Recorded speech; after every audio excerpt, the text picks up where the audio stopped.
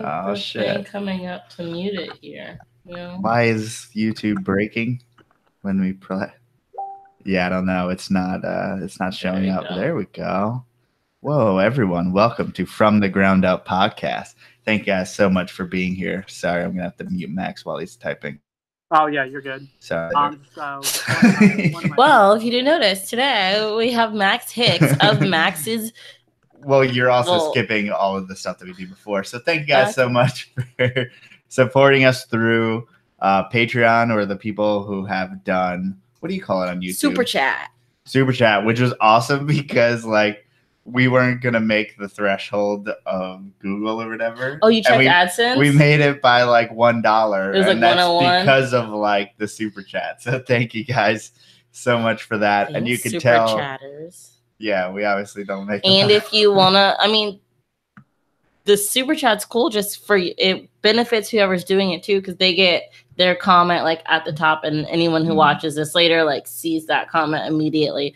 So if you wanted to just promote yourself or tell your wife happy birthday. And we usually say,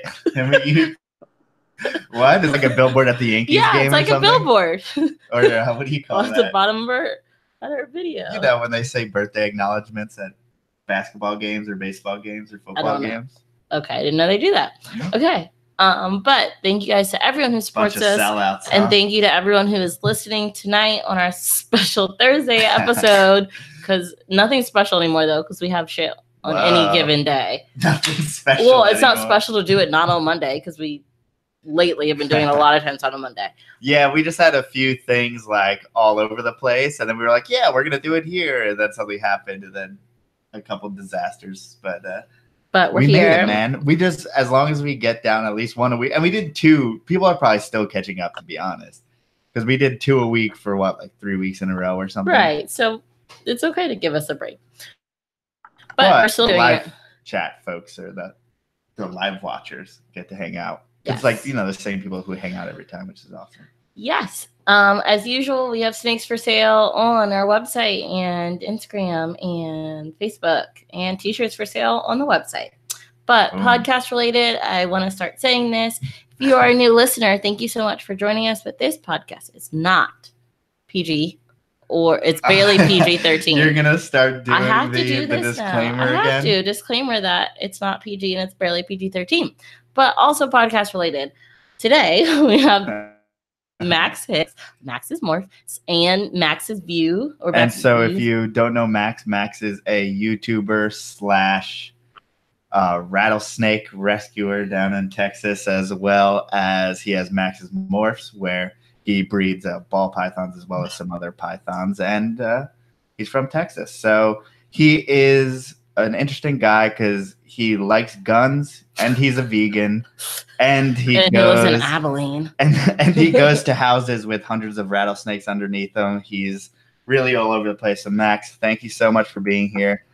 Can you give us a little overview of what you do, as far as pretty much explain all the things I just said, because that's probably really confusing to people. So I'm kind of a guy who keeps my hands in a lot of cookie jars. And I think that keeps me out of trouble. It gets me into different trouble, but it keeps me out of trouble for the most part. So I do the rattlesnake relocation. Basically, I work with a company called Big Country Snake Removal. We put out constant videos and photos. So if you check out the Facebook page, you'll see all of that. And we go through and we basically find den sites, we identify, we do pattern surveys. I do Max Morphs, where I breed and I sell pet quality snakes, and then or breeder quality. I think I'm a little better than just pet quality. And then I do Max's View, where I just it's other people's story, or it's my animal story, but it's just kind of my view of things. So I share that with people. And then more recently, I just started Max Productions. And basically, that's going to be video work to provide for people internally. So, if one of my sponsors comes to me, and they say, hey, can you talk about this? Well, a lot of it sounds a lot better, and you can sound more unbiased if it comes internally, and I think it just helps people a little bit better. So I'm making videos for them to use for their purposes, and that goes beyond reptiles, but reptiles are involved in it. So yeah, let's talk a little bit about. So obviously you're in Texas, and I saw that. Did you go to the Sweetwater Rattlesnake Roundup this year?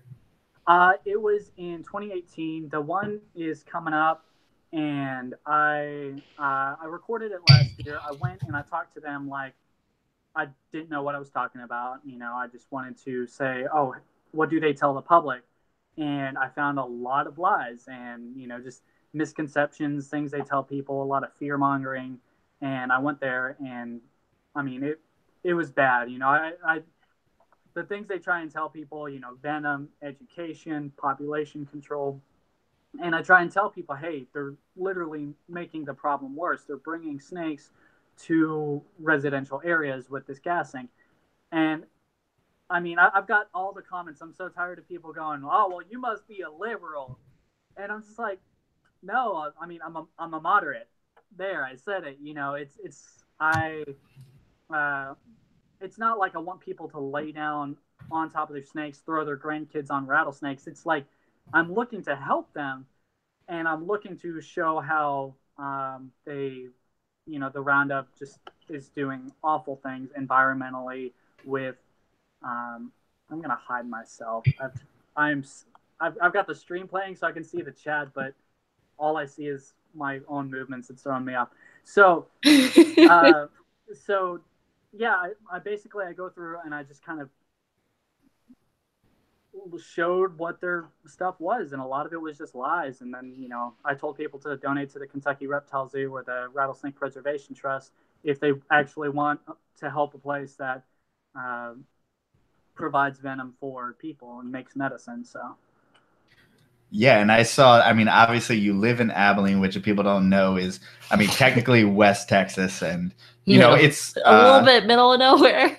It's the buckle of the fire. So, I mean, you definitely have, first of all, a lot of rattlesnakes, and second of all, a lot of people who don't like rattlesnakes getting in contact with rattlesnakes. So, I mean, like, just watching what seemed like people in your city just commenting on your stuff and commenting on the video that you put out, and like, how did you because you kept like such a level head about it? I mean, are you just used to it at this point?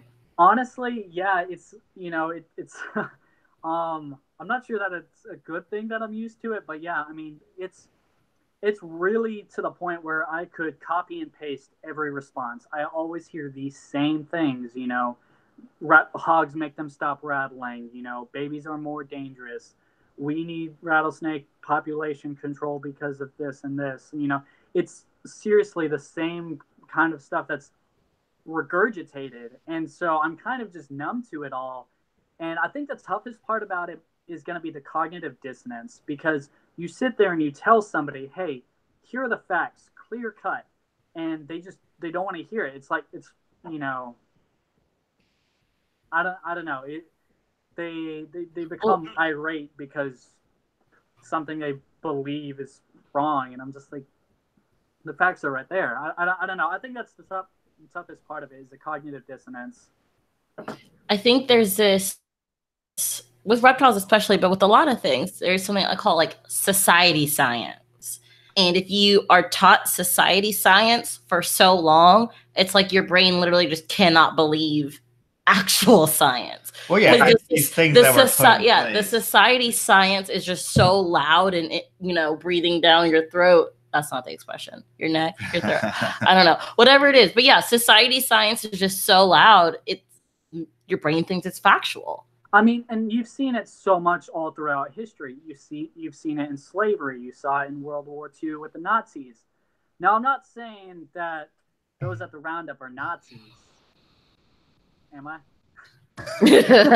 Rattlesnake Nazis. Yeah, no. I mean, it's just that the willingness to not be open. It's especially in today's day and age. I'm so tired of people screaming liberal, bigot. It's just like everyone's on one side of the extreme or the other, and it's like just in life in general. And so people are starting to reflect that on every part of their life. Which is better, blue ink or black ink? People, yeah. I just wish that people would realize that no matter what you believe, we're both, or we're all living on the same earth, and we all depend on these animals for our livelihood in one way or another. I tell people all the time that being a rattlesnake is like if you've ever worked the night shift. When you do your job right, nobody knows what you do just because they come in and done. But the moment something's messed up, everyone knows exactly what you do. And rattlesnakes, they're an apex predator. That's exactly what they are. They regulate rodents, which regulates fleas and ticks, which regulates, disease, hantavirus, rat bite and tick fever, Lyme disease, parvo. I just had a dog pass away from parvo. And it's just, there's so much. And, people just, they think they're the most dangerous thing in the world. And it's like, marshmallows kill more people a year than rattlesnakes do. Wait, what? Wait a second. Wait, what? Yeah, stay away from peeps at Easter time. Yeah, so it's about 5 people a year, and most of that's due to anaphylactic shock. Same as if somebody was allergic to peanuts and they're sitting there eating peanut butter, and that's what kills the most amount of people. But that's why I also keep Benadryl in my wallet, just because if I ever do get bit doing what I do, the thing you want is you want to get those antihistamines in you, and that's going to help your body react better to if it starts trying to go into shock. And so I chew it. I've never been bit, but everyone has their protocols, and since I'm out and about and I'm herping, and I encourage a lot of people who go herping and have risk of getting bit, I always tell them just keep Benadryl, and drink and water.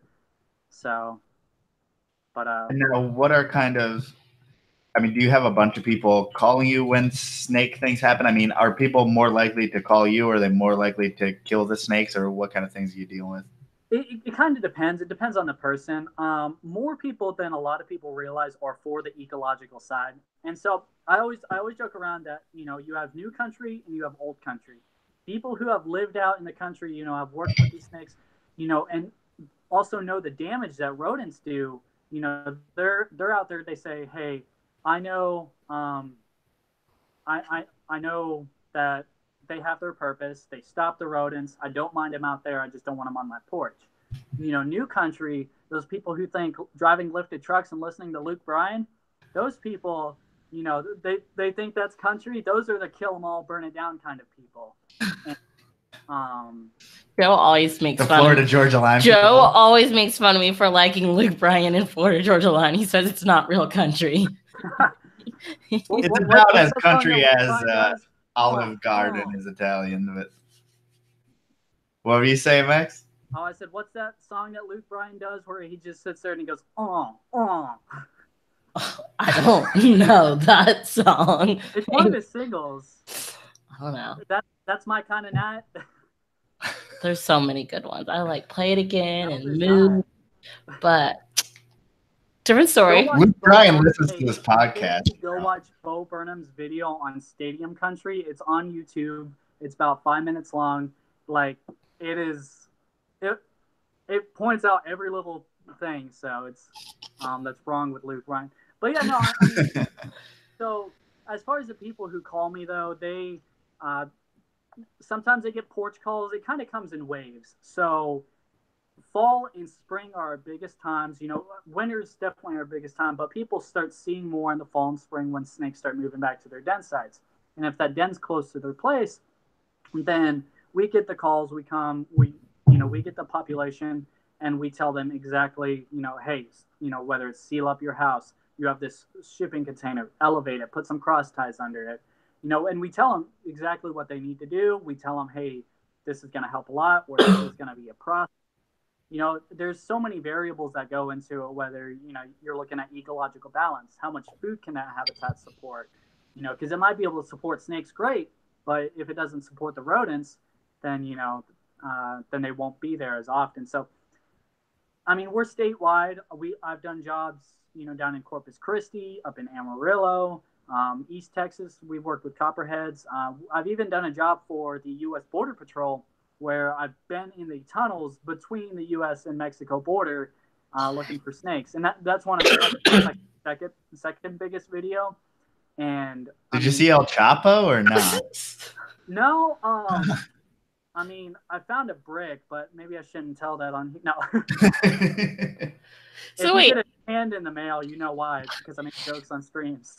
how does that work? They just call you up. They're like, "Hey, Max, this is the U.S. government. We need you to come help us out." So I contract with the company. The company's Big Country Snake Removal, and the dude who runs it, usually they message him on Facebook or call him.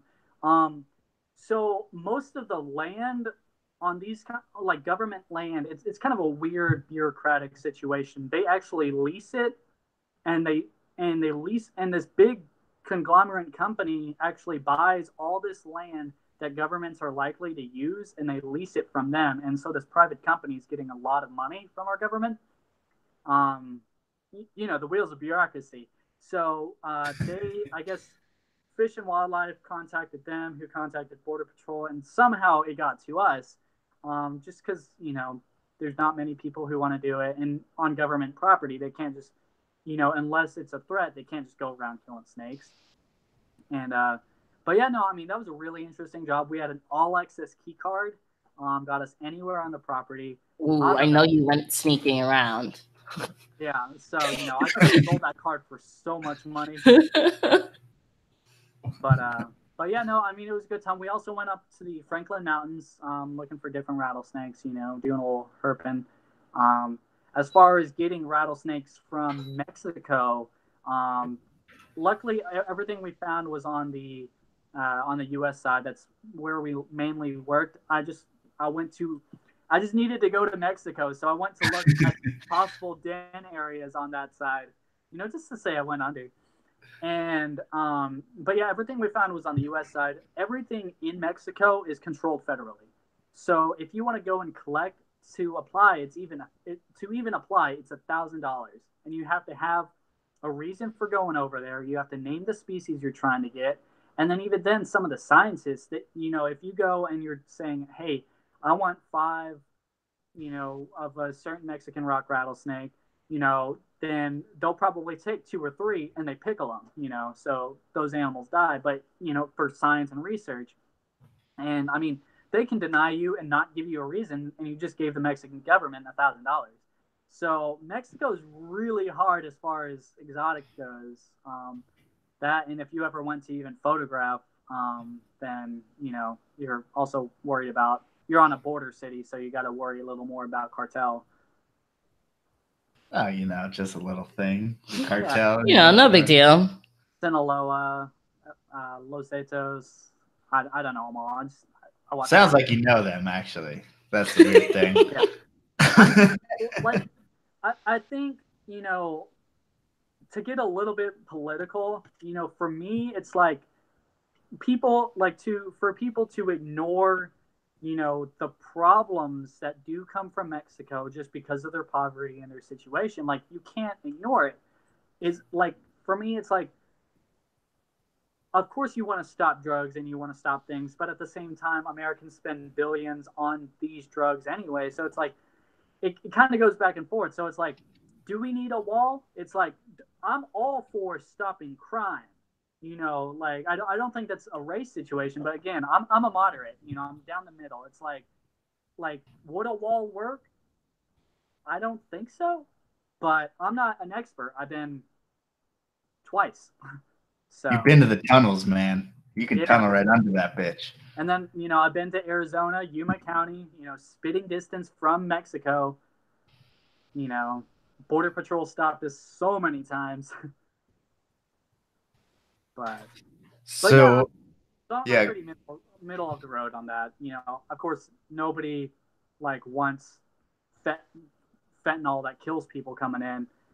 Well, I mean, doctors also give that out, so that's awkward. Right. So, again, this is from talking to the Border Patrol. What happens is when the cartel wants to take control of an area in the U.S. and have their people sell a certain drug, what they do is they bring in a lot of a bad drug that has something in it that kills people. A lot of times it's through heroin. And when a bunch of people die, either the dealer dies or he gets arrested, and then their dealers come in and they take control of that area. So it's a really messed up situation. And of course, yeah, I mean, doctors, you're definitely right though. Doctors do give it out, but it's like it's a violent game of supply and demand. You know, I thought the reptile industry had some things to work out, but damn, like, shoot, you don't see me over there going, man, Ryan's got some nice retics. Bye, Ryan. I mean, someone out there might be plotting it against Ryan. It doesn't vary too much if you're thinking of, you know, especially say the 70s and 80s from when you're smuggling, and it all seems very intertangled in that sense. Well, right. Weird timing. Ryan Sullivan literally just started watching right as you said his name. He said, we talking about drugs this week, and I didn't get an invite. So that's hilarious. Oh man, it's like I said his name and he showed up. To be honest, I haven't even been reading these comments. It's hard. It's nearly impossible to try to read the chat and and watch and talk. It's hard. That's why he does most of the talking and I do most of the reading. Right. Like I told everyone on Facebook, I was like, hey, I'm going to go do the stream. I've been running around all day. I'll come back and, I'll talk about everything. And then I told people, hey, I'll call you after the stream. I'll message you after the stream.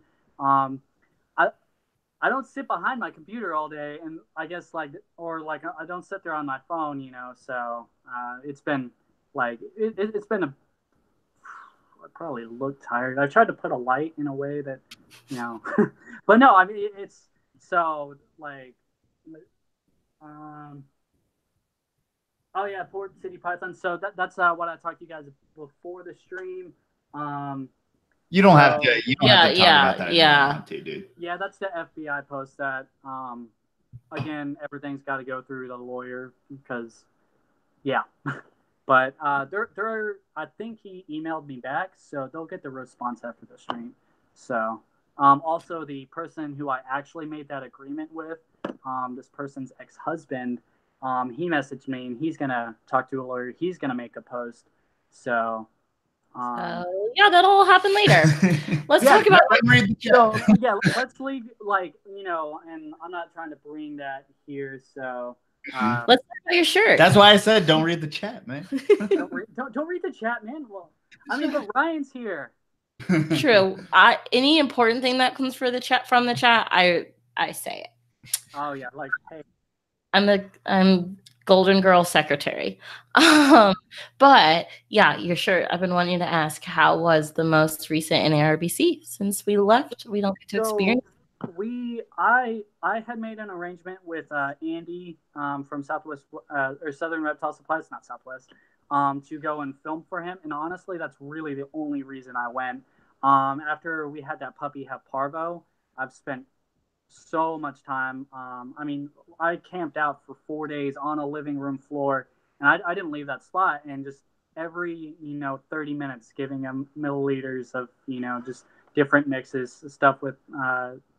Because he got super skinny, and so I mean, we just try to keep him hydrated. See what's the background? Did you just rescue a dog or something? What happened?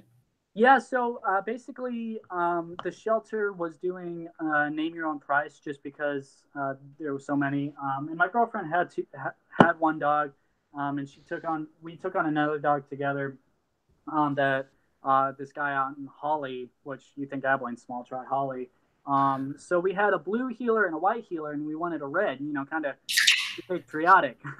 So, it was a name your own price. So we went and, I was asleep and she FaceTimes me. She's like, can we get this dog? And I was like, okay.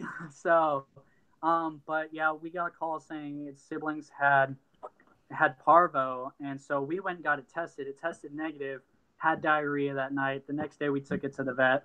And I mean, it was, I slept maybe 3 hours a night for, so I'm, and that's what I was trying to do today is catch up on everything. just because. And parvo has a pretty small survival rate, right? Especially in puppies. So there's a lot of variables to it.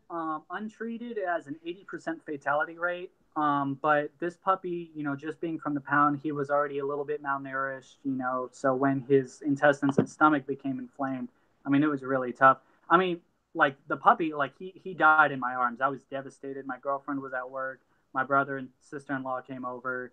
I mean, like if you can't see Melissa's face right now, it was like I was devastated, and so yeah, basically the only reason I went to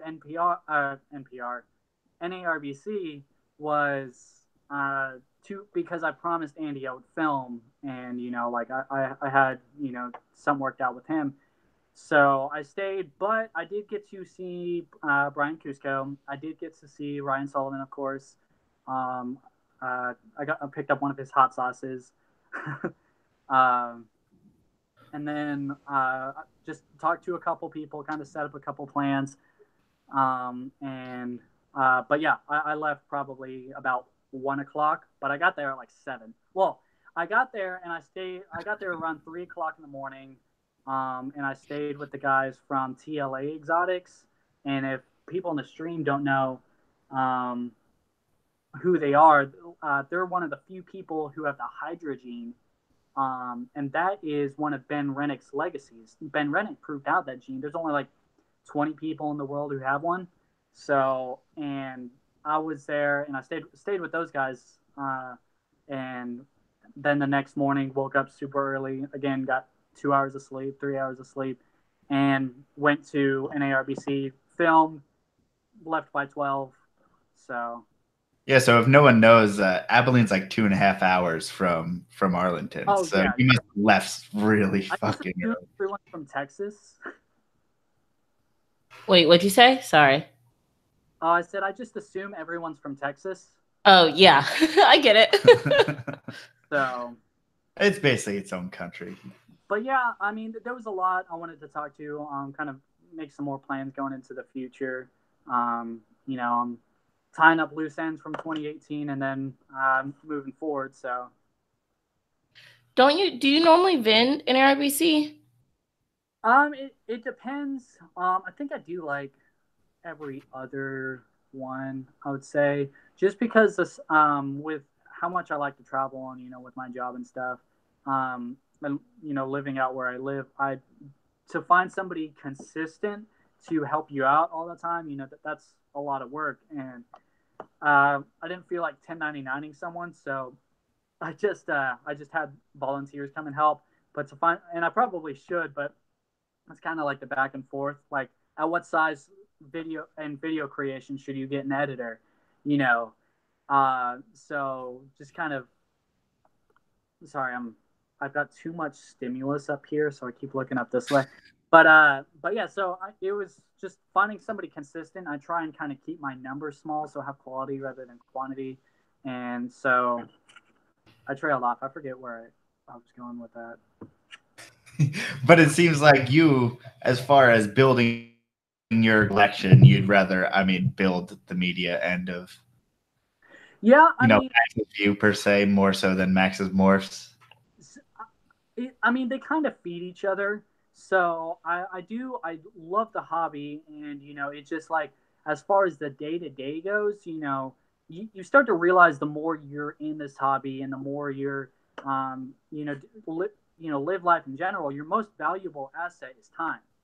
So that's why as soon as it's financially viable, I would love to just pay an editor, and then just have me proof it, just because editing is so redundant, and I'm very out there. I'm constantly going, just sitting at home, and that's the reason why, like, in the daytime, if I'm awake in the early days and getting stuff done and being productive that way, it's usually with Rattlesnake stuff. A lot of my the other end of things tends to be late at night, just because my phone or my Facebook isn't just going off at that point, and I can just sit there and focus. So, but I would say they're kind of growing at I mean, Max's Productions is a little bit younger, so I would say it's growing a little bit faster, but they're pretty equal.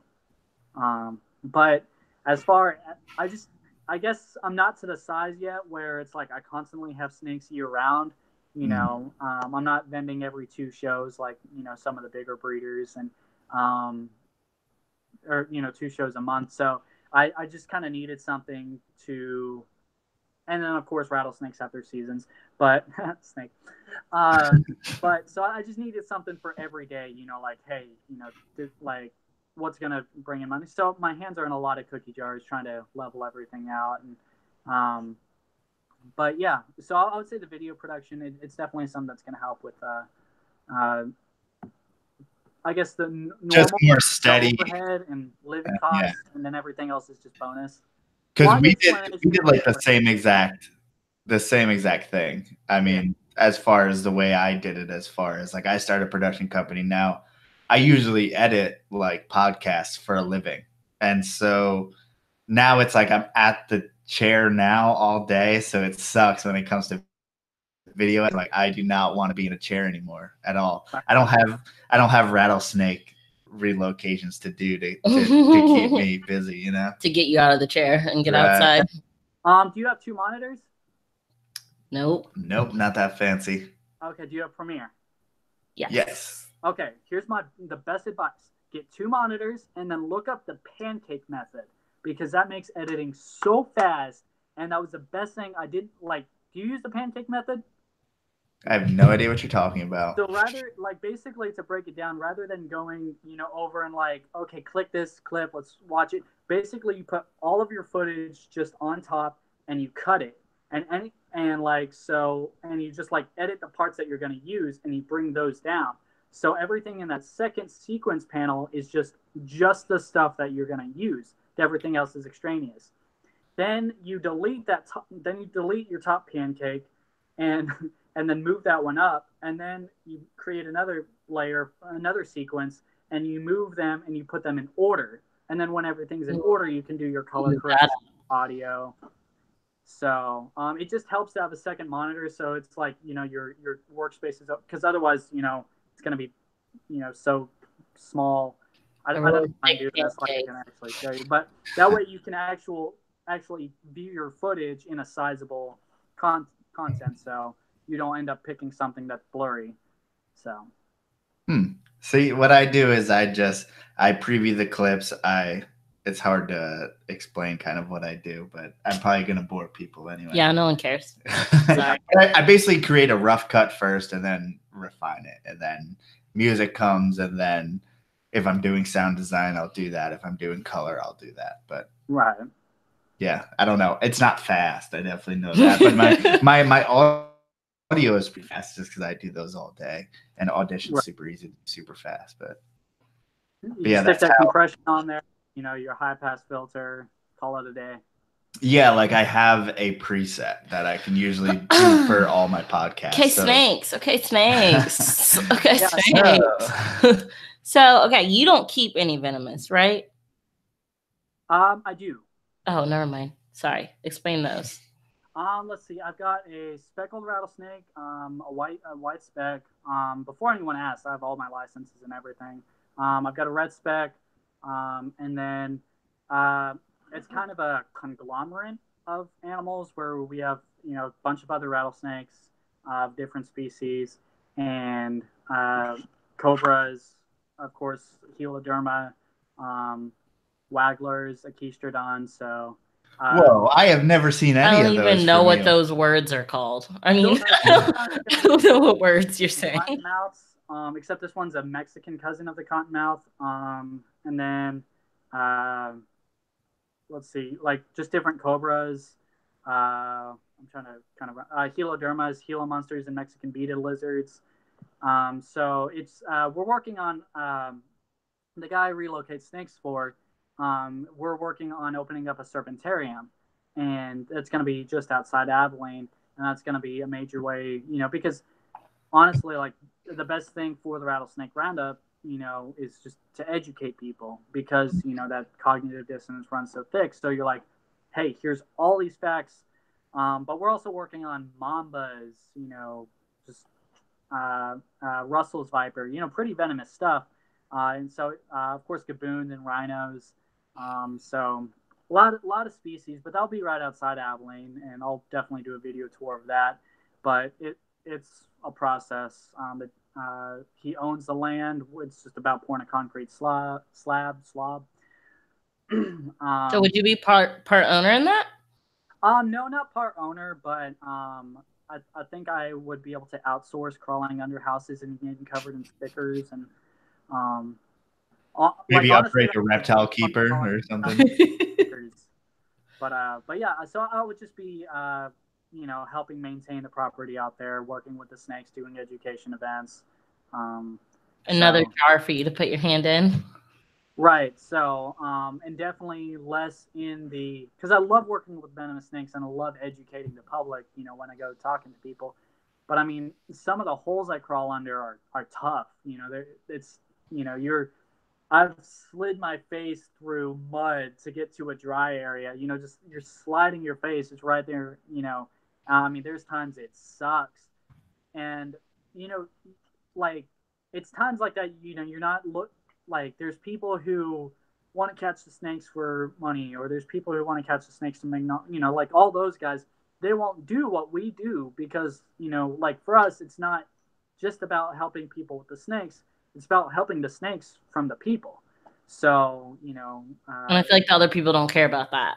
Right. So being on the ecological side on it, or if, like some people get mad that we charge for it, but it's like, you're driving, up to 6 hours, you're, one way and then 6 hours back.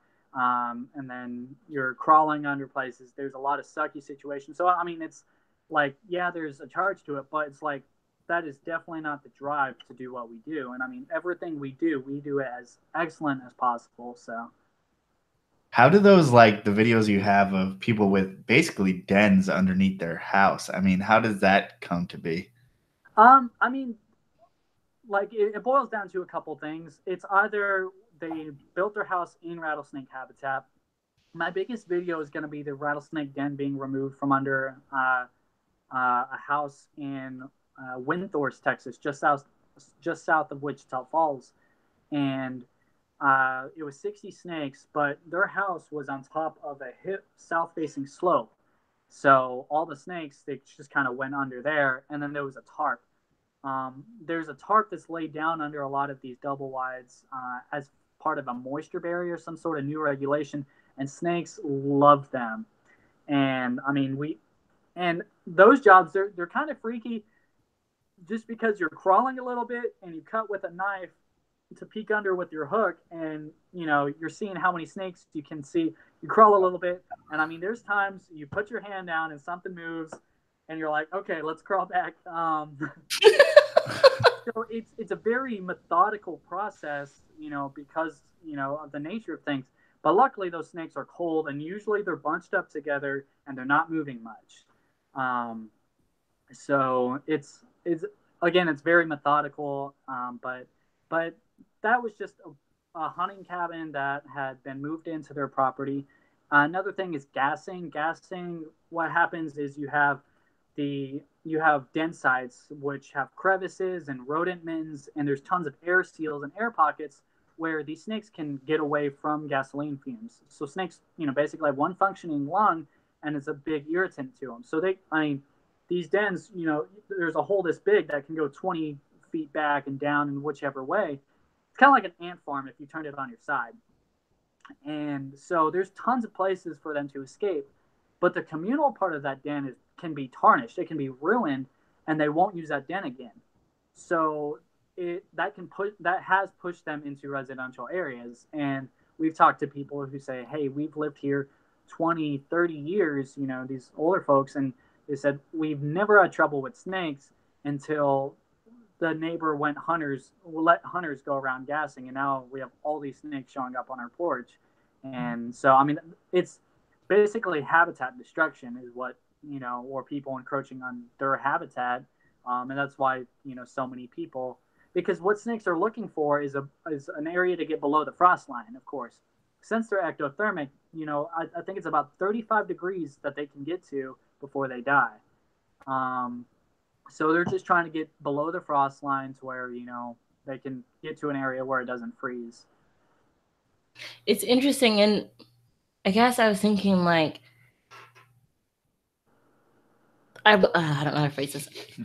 I would think there'd be enough why can't I say that? Homeowners. There you go. Who are pissed about the hunters, basically forcing these snakes into or under their homes, that they'd raise enough ruckus to have an effect on the hunters. Hey, you can come over here and take all these snakes. Sorry, probably not. That was.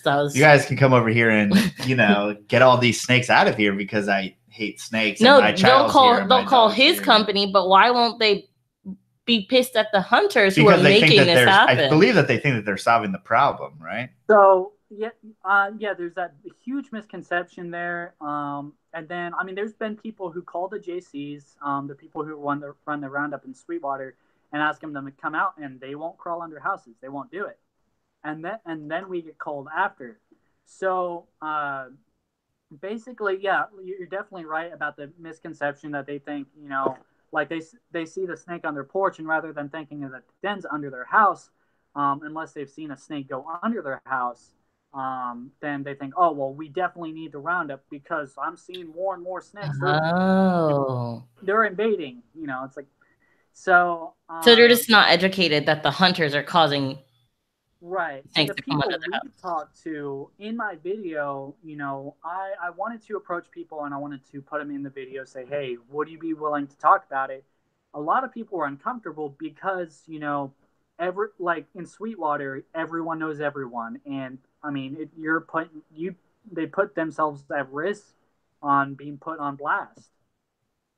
And, it's like if you saw some of the comment threads, I think there was only one main thread, which was in the open chat for animals from my local town, where people were just like, oh, we need the snakes. You want snakes by my children, all of that.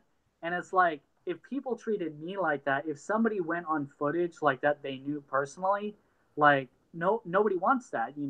They get trashed for it. So I think if you go really hard on that angle with someone like the JCs, all they do is dig themselves deeper. As far as like, if you come from an aggressive angle and you're like, hey, like you're a piece of shit, this and that. It's like, no, they're just regular people. It's just that they happen to grow up in Sweetwater, and that happens to be a thing that they do every year. And they happen to have those ideas in which they think that the rattlesnakes are taking over all this other shit. It doesn't mean that it's true, but it's, in some ways, culturally put into them, from birth. Society science. Sweetwater. If you look at the video that I put out, then you'll see like them encouraging a little girl to like skin a snake, and she's sitting here like on the verge of tears, and they're like, yeah, do it, yeah. And it is a huge cultural thing. It's a huge, traditional thing. That's what makes it kind of so hard. That and the JCs have friends in high places. So the number one thing is going to definitely be education. I was actually approached because, there were still some people who were like, well, CrowFab might not do it, but, other venom facilities use, rattlesnake venom. It's like, no, they don't. Like there's BTG International, and then there's Red Rock Biologics. That's it. So I was actually approached by a representative from CrowFab asking me to interview.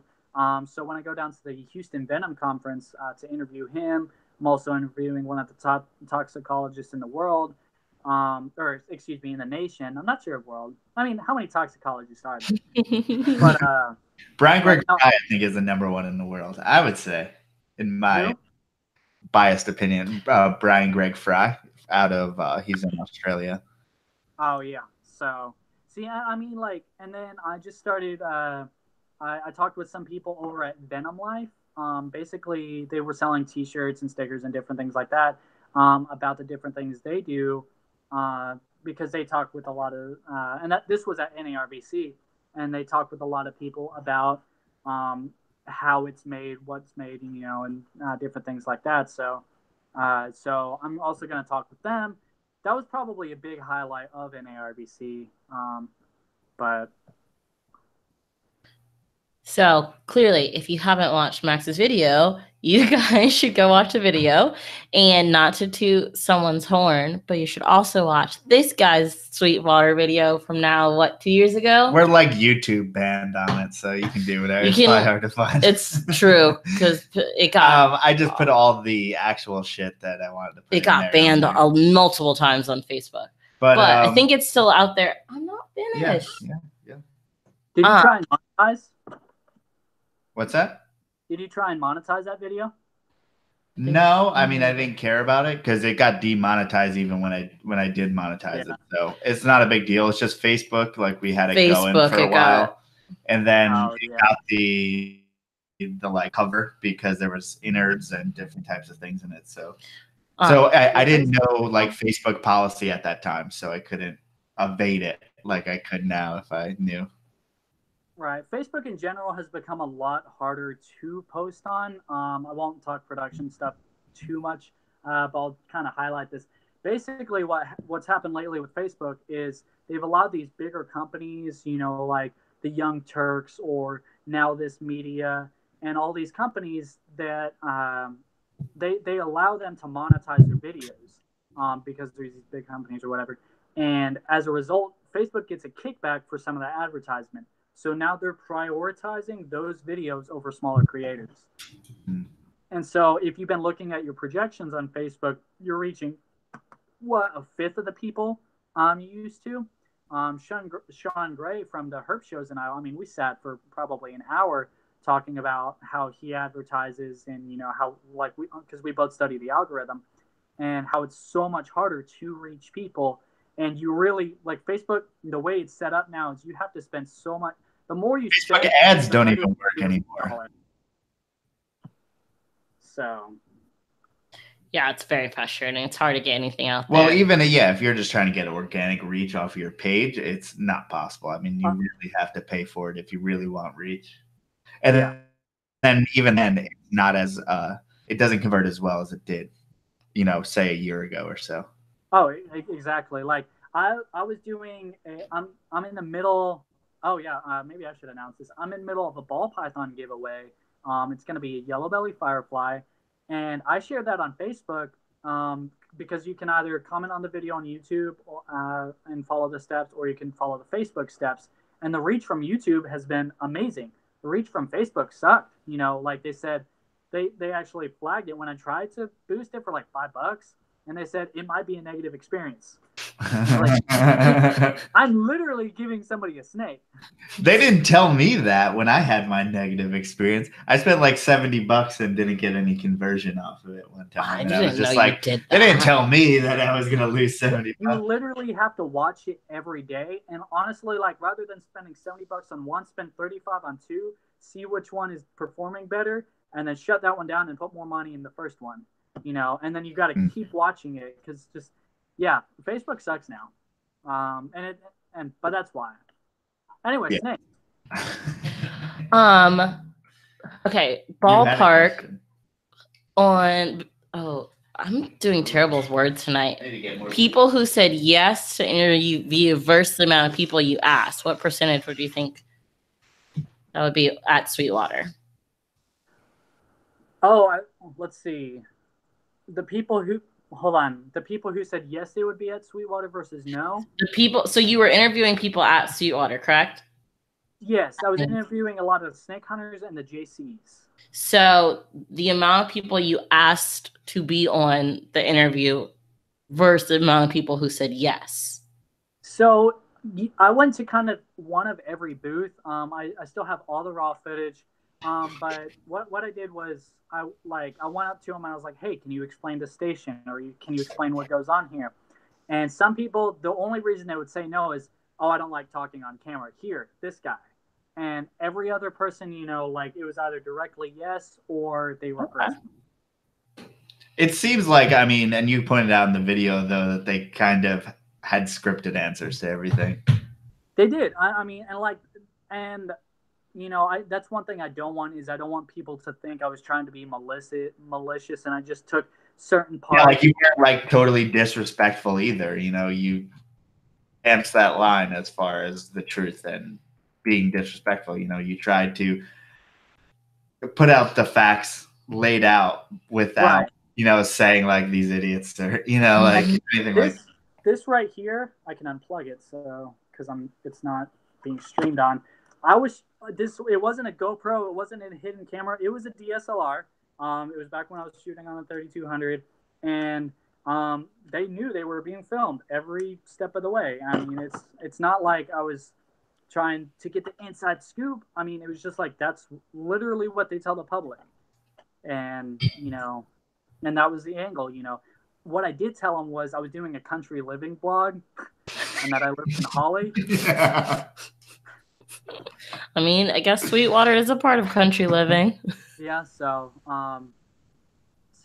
yeah. And we should also mention that like this venue, it's not Tinley Park exactly. It is a dirt floor fucking like rodeo. Oh, I've never been. I told people. You have people sitting there drinking Coors Lights. I don't drink Coors Light because they sponsor the Roundup. And really, they have that big Coors can inflatable out front, and apparently they have that every year. But yeah, people like they go and drink, and then they try and like, you know, like learn about snakes, and it's like, And I mean, there's footage. I'll sit here and I'll pull it up. There was actually an animal vendor there, and it's somebody Sean Gray banned from all the herp shows. Let's see if I can find it. And this person had bearded dragons with stuck sheds. Let me turn this around. Well, I've seen some pretty like legitimate keepers and breeders who have been to roundups and stuff like that. Yeah, let me shut this up. So, I mean, this is just some of the conditions those animals were in. Of course, I couldn't focus or anything. Oh, yeah, here's their bearded dragon. Wait, so they actually brought live animals to the roundup? Sell? Yeah, like to sell. This is their bearded dragon. Whoa. Is that a silky? I'm not sure. So that animal's fucked. Let's see if I can read that. I'm not sure. They But have for people on the... Yeah. And of course, common snapping turtles. And these animals, like that bearded dragon for people on the download, had stuck shed. Pretty much. Every animal was in awful condition. I was just on low battery, but yeah, that's in my roundup folder. We should share roundup folders. Huh? It's hard because I wanted to make like a more documentary style long form video on the roundup, but I don't think I was so elementary at the time. I mean, this is almost 3 years ago, and I was elementary at the time of like how to shoot a movie or how to even shoot a video. So it's like I feel like I won't be able to put it together into something. But you guys should. But I may have something to offer as far as collab. I mean, so I watched Mark Lauderhand's video. I watched the Vice documentary from the dude who injects himself with venom. Oh, yeah. I've watched other stuff, and like that's why I said in the video, it's like if you make a video about him, you protest it in any way. Like in the other YouTube video, they say, "Hey, we believe in freedom of speech, but get out of here, or you'll be arrested for criminal trespass." I think that was the Vice documentary. Where he was interviewing somebody else who made a video about it. But yeah, no, so like I'm well aware that if I try and go, they're going to tell me to leave. I can't interview anybody else.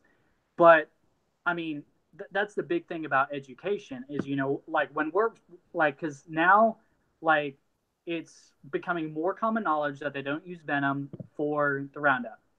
And that's going to be the big one. Cause that's what people think is the, you know, benefit in population control.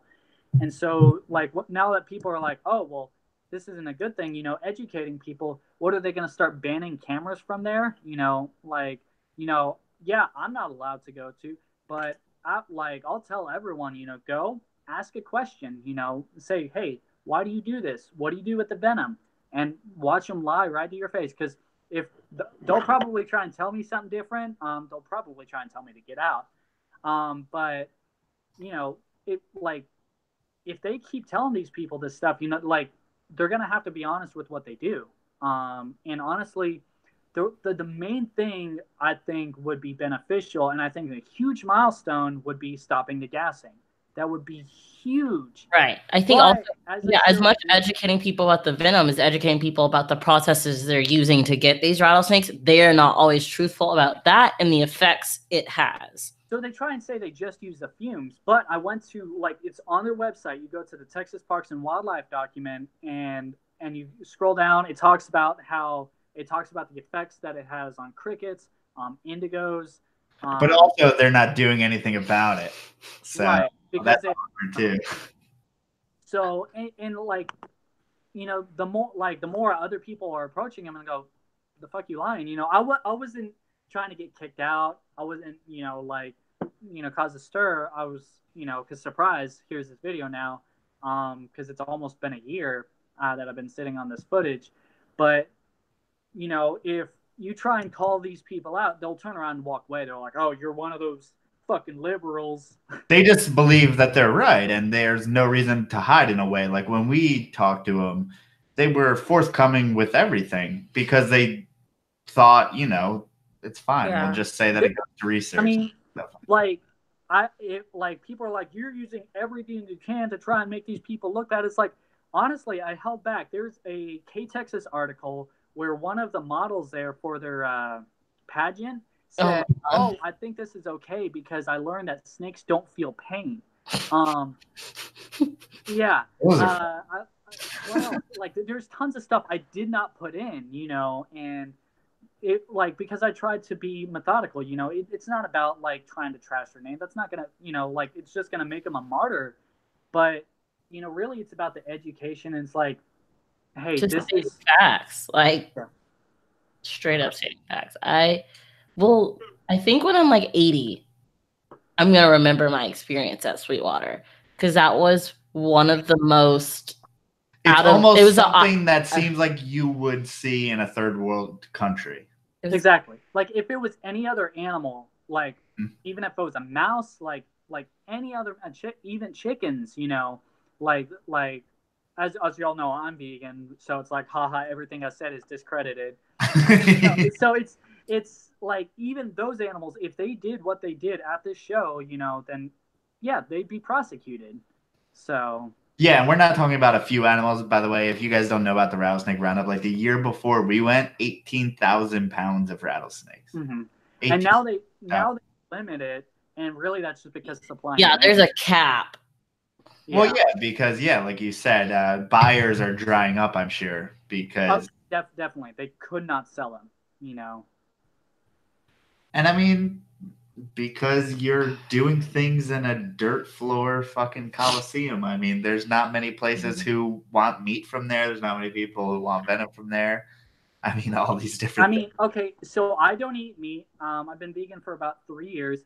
But even if I did eat meat, why would you eat something that, like, eats rodents?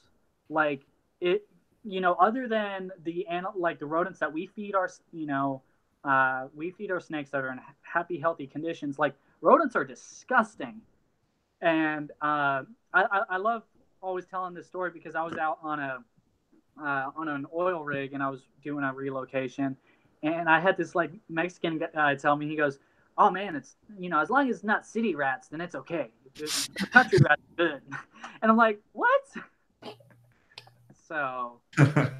Yeah, there's a difference. Just like city people and country people. Right. You know, I don't eat all of them. Clean and pure country people. Yeah. So. But I think it's, that whole thing's just, it's mind-boggling that it's still around. And that Texas Parks and Wildlife, I mean, hasn't done anything, but whatever. So. I feel like I was going to say something else. Probably, but I have a question. Yeah. Not in what we're talking about, but so you're talking about opening up your own Serptarium, whatever. Have you been to the one that's outside? I don't know what they even call it. Outside of Austin. Remember? No, I haven't. I've heard good things about it. And then, let me type this in so I don't say his name wrong. Yeah, like Texas has a lot of little wildlife parks. Some of them, they range from like total backwoods bullshit to like almost zoo facilities. So it's kind of, you know, like. Right. There's that one that Evan and Ryan went to where they like almost took the green tree or something like that. There's that one. And then there's the one outside of Austin that is pretty famous. I feel like Sarah the other day said something about it, but we haven't been. So I was hoping you had. Right. There's also the Manhattan Reptile World that was just recently opened up by Ryan Forkel. But yeah, he messaged me for a little bit of a graphic design, cutting an animal out to put it on a white background. And so his stuff looks pretty good. I'm really excited about that. But I mean, I think what we're trying to bring to the table is definitely like, you know, we're trying to bring these super dangerous species, you know, that are different parts of the world. Talk about like this this snake has more, you know, kills more people a year, but it's not the most toxic. Here's why, you know, or, you know, here's the Russell viper who's in these rice fields. Here's the most toxic. Here's the, you know, longest venomous, longest fangs, you know, just trying to go through everything. And, but yeah, so, I mean, we're trying to bring a lot of that to the table. I'm really excited about it, working with a lot of these species. There's some I might have more of a, you know, of course, I'm a pretty hands-off policy kind of guy, but there's some more than others I might slowly work my way into. I don't pretend to, you know, be Steve Irwin and grab this little thing and be like, so here's a boom slang. Don't blunt me on the face, you know. How many little hooks do you have? That's the second one you've showed us. Oh, I don't know what this is for. I think this is for my wood burning. That looks like a snake hook, dude. So I know this is playing with the thermometer earlier, and I was super distracted trying to figure out what it was. Oh yeah. Is Ryan Sullivan still here? Because I was gonna make a joke. I was like, this is what Ryan uses to hold his pecker while he pees. Yes, he is still here. So I'm waiting for him to respond to that. I don't want him to think I would say a joke like that behind his back. You know, I want to make sure he knows. I heard he found his pecker after years. No, someone else found his pecker. Oh, I heard. Yeah, Bob Clark.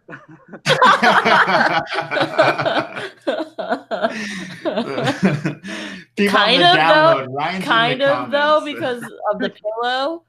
The pillow. So Bob Clark did kind of find it because he has a picture of Bob Clark on a pillow that he does things on. But thanks. A while ago, Carly in the chat asked, "What's the most common snake that your business, the company that you work for, gets called out to do?" I would definitely say Western Diamondbacks, just because it is Texas. But again, everything's a rattlesnake. So I know there's a rattlesnake under there, gone under there, pulled out a rat snake. You know, so usually it's Western Diamondbacks though. We do go to East Texas a little bit, look for copperheads, but it depends on time of year. Like in the wintertime, we do nothing with copperheads. There's nothing we really can do. And we're not going to go out there with a shovel digging up holes, you know, destroying habitat to try and find one or two copperheads. Instead, we wait till their feeding time, work nocturnally, and catch them on a crawl. And it's about being the most effective. So, I mean, like everywhere else, it seems like you get calls for giant snakes, venomous snakes, and it's always like a non-venomous snake or a small snake. Is that different in West Texas as far as like, I mean, you guys do have a lot of rattlesnakes. Right. Yeah, definitely. It's been really cool because I've talked to people overseas, you know, that are in South Africa that do snake relocation, and I was like, hey, you know, what's the biggest challenge, you know, that you find talking with the public?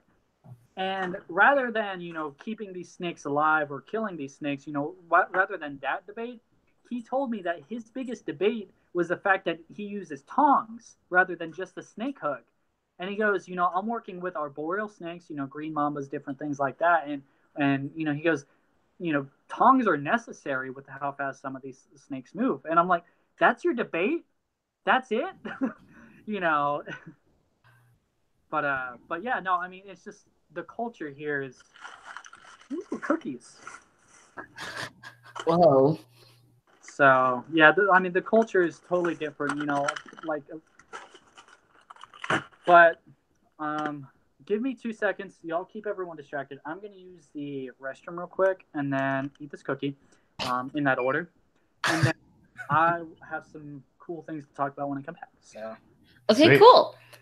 So I think that, I mean, if people haven't listened to it, I don't know what it sounds like, but we did make a podcast when we went to the Sweetwater Rattlesnake Roundup. And it was rough. Or it was Yeah. rough. It was intense.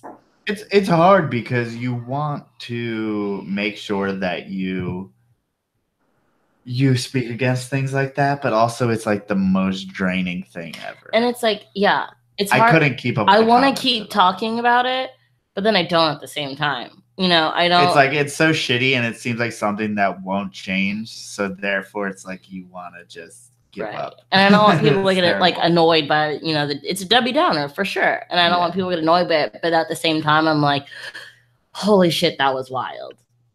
And if just everyone knew about it, and you know, for me, it was wild more than just like the reptile aspect of it. Just from a human perspective. From a human, I mean, there's a lot of stereotypes coming true in that. Yes and no. I mean, of Southern Texas people. Well, there's I mean, lots of stereotypes of those people that I have and other people have across the country. Cowboy hats and cowboy boots killing animals. It's not. It doesn't even have to do with the animals, just the people. I'm saying from a I different thought that people were fine. They were nice to us. They were never not nice to us. Okay. I don't think anyone was outright mean to us. I think we got a million looks, and I felt uncomfortable at multiple periods of the day. No, I mean, that might be your perspective.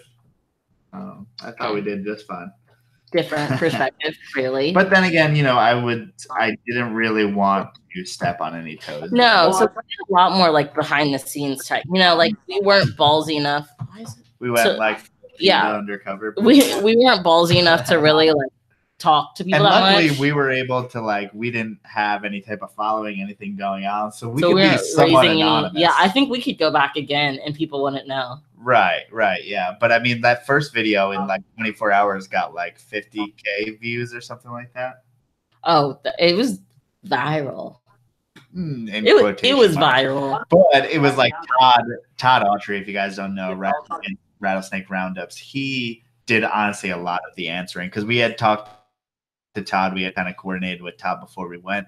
So he actually did a lot of the heavy lifting because I wasn't educated enough on the subject to do a lot of the heavy lifting. And then I wasn't educated in the way to deal with people who disagreed with me in a positive way. And Todd was just amazing at that. So thanks to Todd. So if anyone wants to, feels the same about us and I don't want everyone to go there and give you money. No, but I would say just reach out to Todd. I would say reach out to Todd. No, I would say if go join the Rise Against Rattlesnake Roundup group on Facebook or support, Kentucky Reptile Zoo. Support people who support these guys. Shameless plug, kind of like Ryan likes.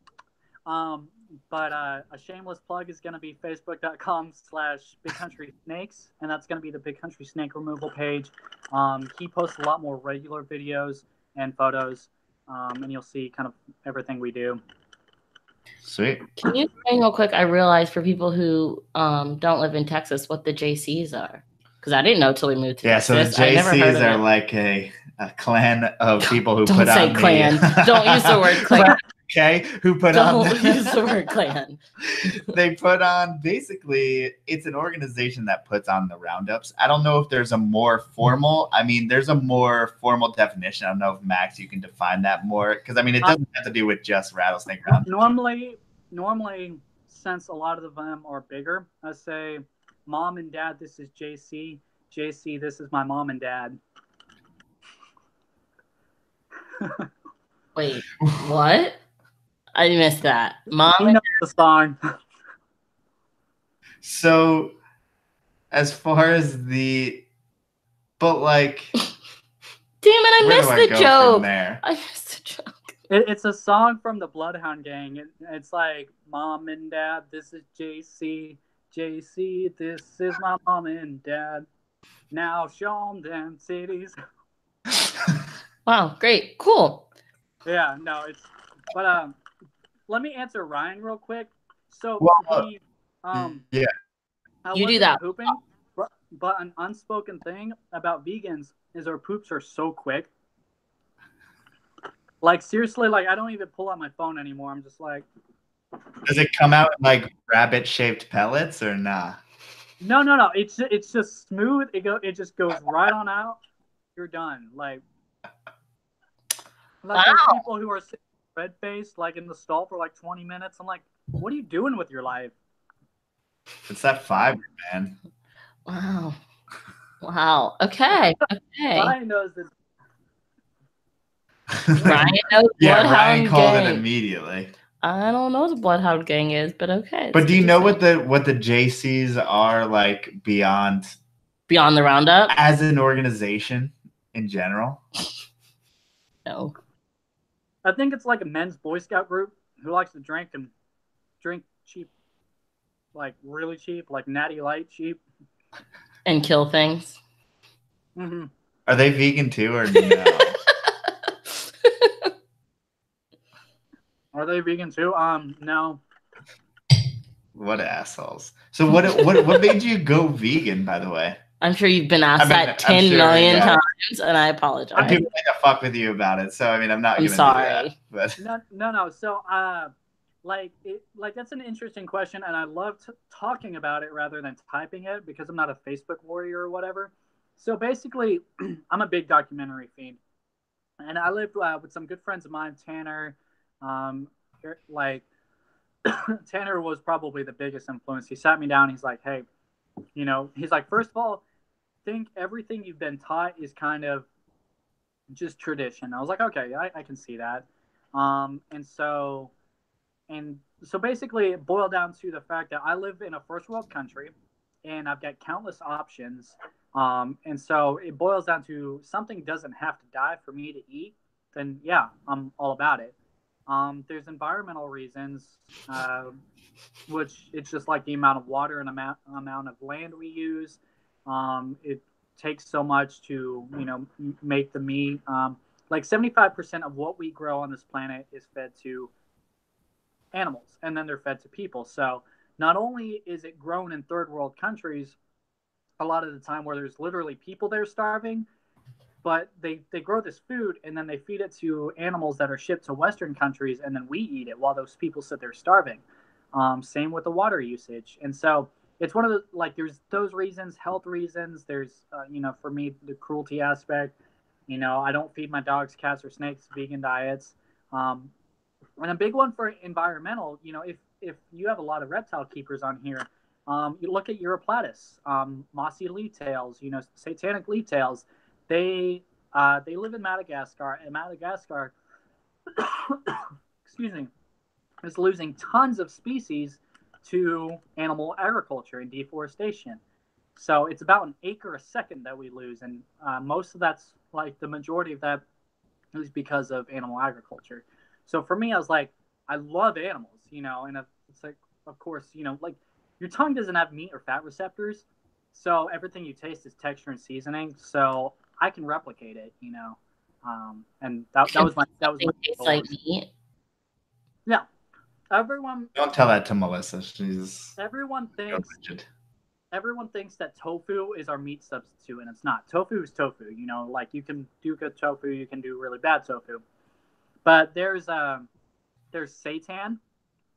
Not Satan. He lives. Yeah. I know who that is. No. Oh, that was bad. I had cookie in my throat. Seitan. That's a great. But yeah, it's Seitan. That is honestly the best meat substitute. You can do so much with it. What is it made out of? It's like a wheat gluten. The salt of the dead. So. Wow. I'm actually level 5 vegan. I don't eat anything that casts a shadow. Excuse me? Damn it. I keep missing all these references. I don't know. I didn't get that reference. It's just a silly thing to say. Oh. I thought he was serious. There's some interesting. But do you feel that it's odd that, I mean, as the reptile community, there's not too many as far as breeders and keepers who would say draw a hard line as far as like vegan or conservation or anything like that. I mean, I try not to write people off, like that, even Ryan, who loves his chili and different things like that. It's like, we all have kind of a line we draw for ourselves. And again, it's just kind of about education, when you're learning about this stuff and you're like, okay, well, ultimately people want to help animals, and it's just kind of this, you can definitely do veganism wrong. If you try and live on Taco Bell and Oreos your whole life, you're going to feel like shit. You're going to look like shit. But, this idea, it's just about discovery and education that, hey, I can do this. And, I weigh 170 pounds and people are like, how long have you been vegan? And it's just like, you can definitely make it work. But the hard part about it is culturally, like if you go to Cracker Barrel, you're not going to find vegan options, really. Cracker Barrel's not meant for vegan. Right. So a lot of that is like, definitely in general with my girlfriend when I went to Vegas. There was a lot of places with different options. So, there I got people messaging me on Facebook, but definitely here in Texas, it's a lot harder. But you learn, and you get everything set up, and you get your methods. Taco Bell honestly is a mecca for vegans. Like if I want some cheap, fast, don't care about what it is, I go there, get beefy Fritos burritos, sub the beef for beans, and fresco style, and that takes the dairy off, and that's pico. And I mean that's my bread and butter.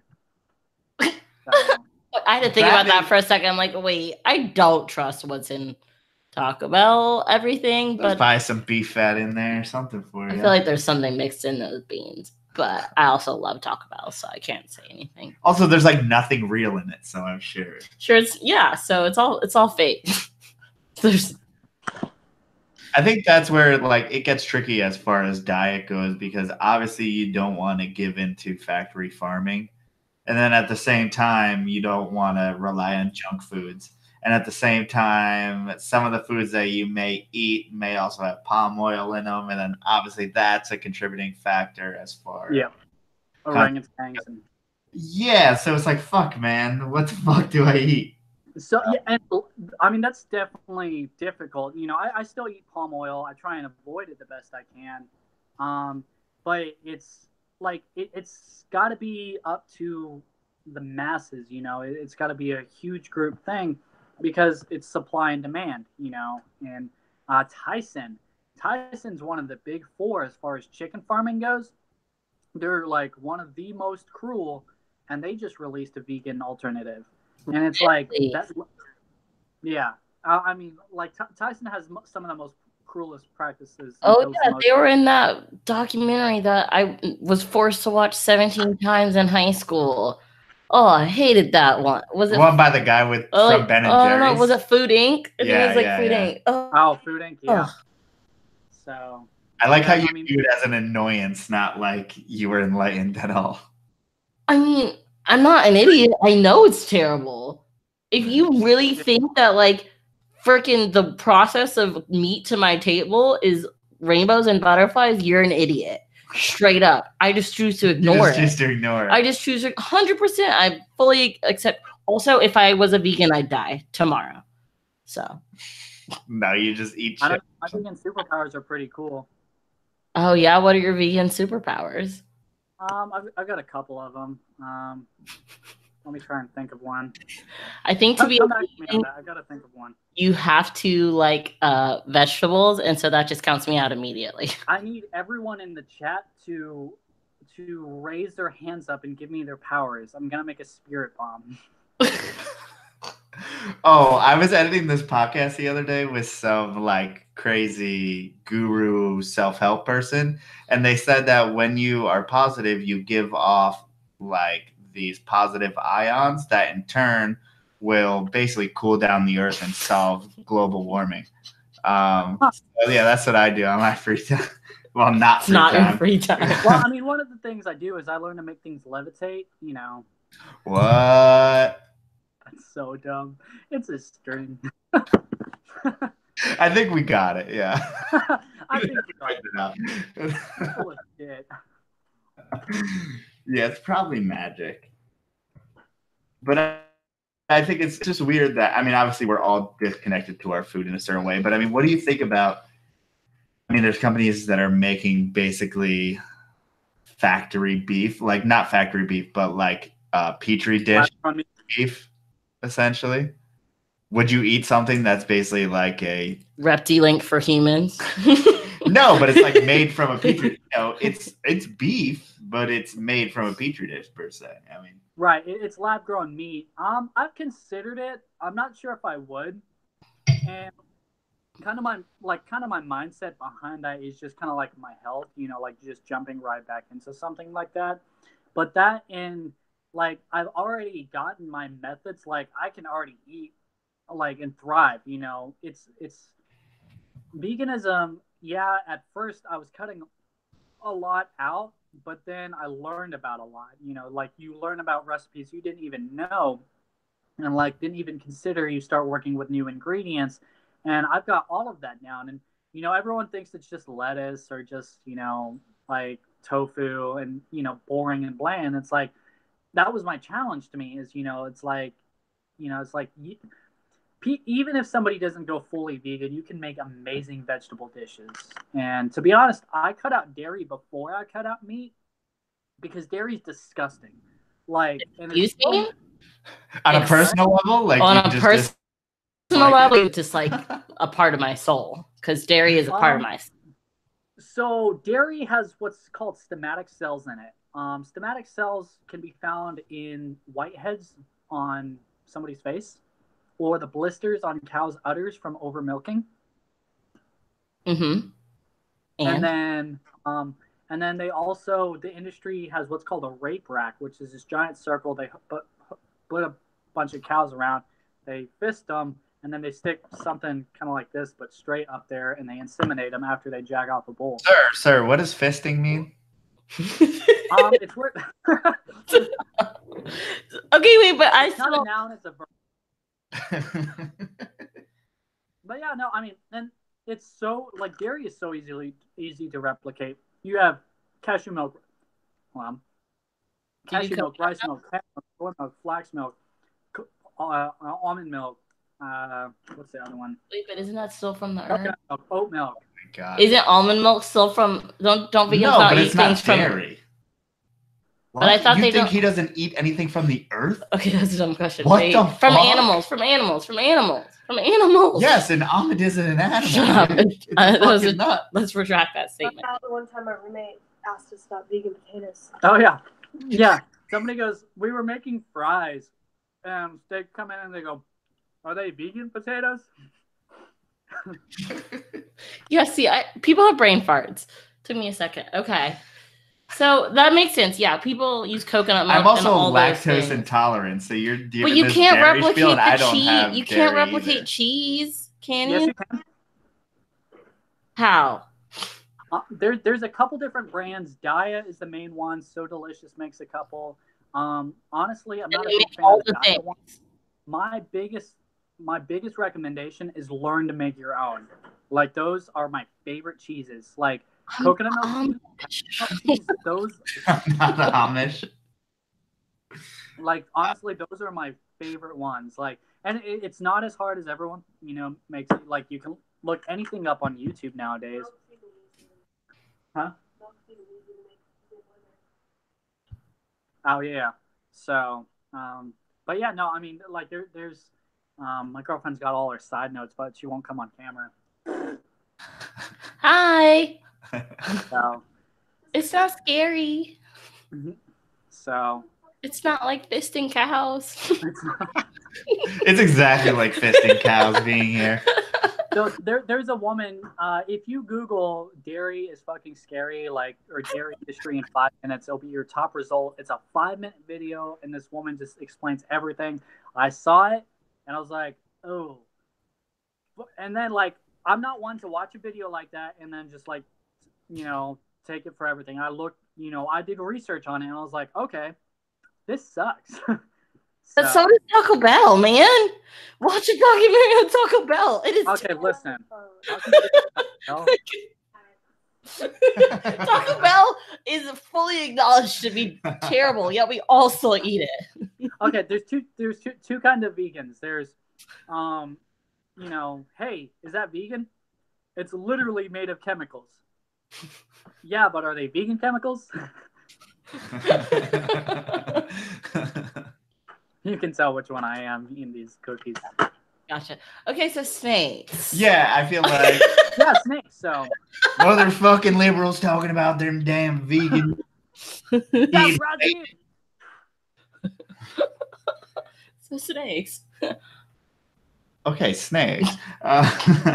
So obviously we went over venomous stuff, but I feel like that's a small part of at least what I know that you keep in your home. So what? So I thought it was interesting when you in the beginning described yourself, you said that you sell or you breed pet animals. And I thought that was interesting. I did that a little bit though. So yeah, I said pet and kind of breeder quality because you can definitely but mainly that's kind of just a blanket statement. Ball pythons. I have some rat snakes, hognose. What do I keep? Boas, carpet pythons. Somebody yesterday just gave me an adult female albino reticulated python. Whoa! Just gave it to you. Huh? Just gave it to you. Yeah. So I was like, okay, well, I guess this is a thing I have now. And but no, they were Air Force and they were leaving. So I was like, hey, I'd be happy to take it on. I got a buddy who would love to, produce some stuff on a smaller level. And then yeah, so it's been a good time. I'm trying to think of other species I might have. Of course, crested geckos, gargoyle geckos. I don't breed my bearded dragon. I don't breed my skink. I'm very cautious about breeding lizards just because they're so mean to each other when they breed. And I want to make sure if I get into that I have the time for it. Focus. Because everything I do, I'd like to try and do it right as best as possible. And yeah, so. What did I miss? We were talking about other animals. The breeding thing, and he was saying he doesn't breed his skink, and he's a little cautious to breed lizards and everything because it's just more time and more effort to do all that. Yeah. So, I mean, there might be some venomous stuff in the future, but again, it's just the bureaucracy of it. I'm taking my time. Yeah. I mean, that's something that there's not even many. As far as venomous, it's not like there's a market to sell it that much. I mean, there's snakes that can kill you and they sell for like $100. It's kind of weird. It's a very weird market. Yeah, it definitely is weird. Like I was asking one of my friends the other day, I was like, hey, how does it feel that I have a ball python that's worth more than a lot of your venomous stuff? And he goes, man, it's stupid. In a sense it is, because I wish that there was a larger barrier, because I want the right people the opportunity to obviously keep venomous and breed venomous and do all the things that you people like to do. That's right, I said. What do you mean you people? You venomous people. But yeah, and it's like, but you want it to have a little bit of a barrier so that you know that the person's responsible. So it'd be nice if a Gaboon Viper was at least like $500. I think that would be cool. But who am I? Right. There'll be 110 at Hamburg this weekend. So, is Abilene your place for life? Doubt it. No, I don't think so. Abilene's really good because it has a low cost of living. So I can save a little more money and travel a little bit more. It definitely has its downfalls. That's why I'm right outside of Abilene.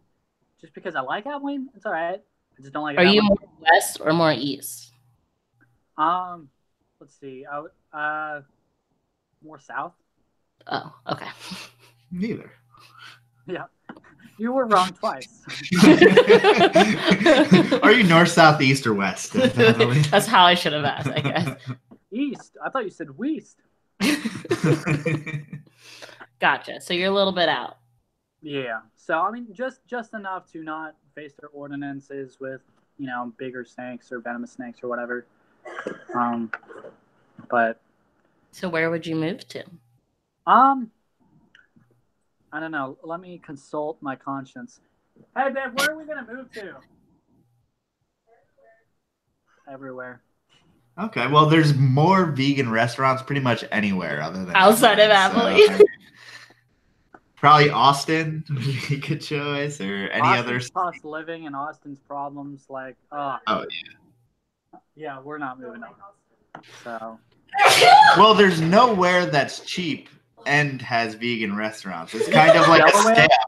The cheaper it is, the less vegan restaurants. The more expensive, the more vegan restaurants. It's a real catch-22. Right. For a second, I thought you said Delaware, and I was like, I've been through Delaware once, and it was the worst experience of my life. It's the worst.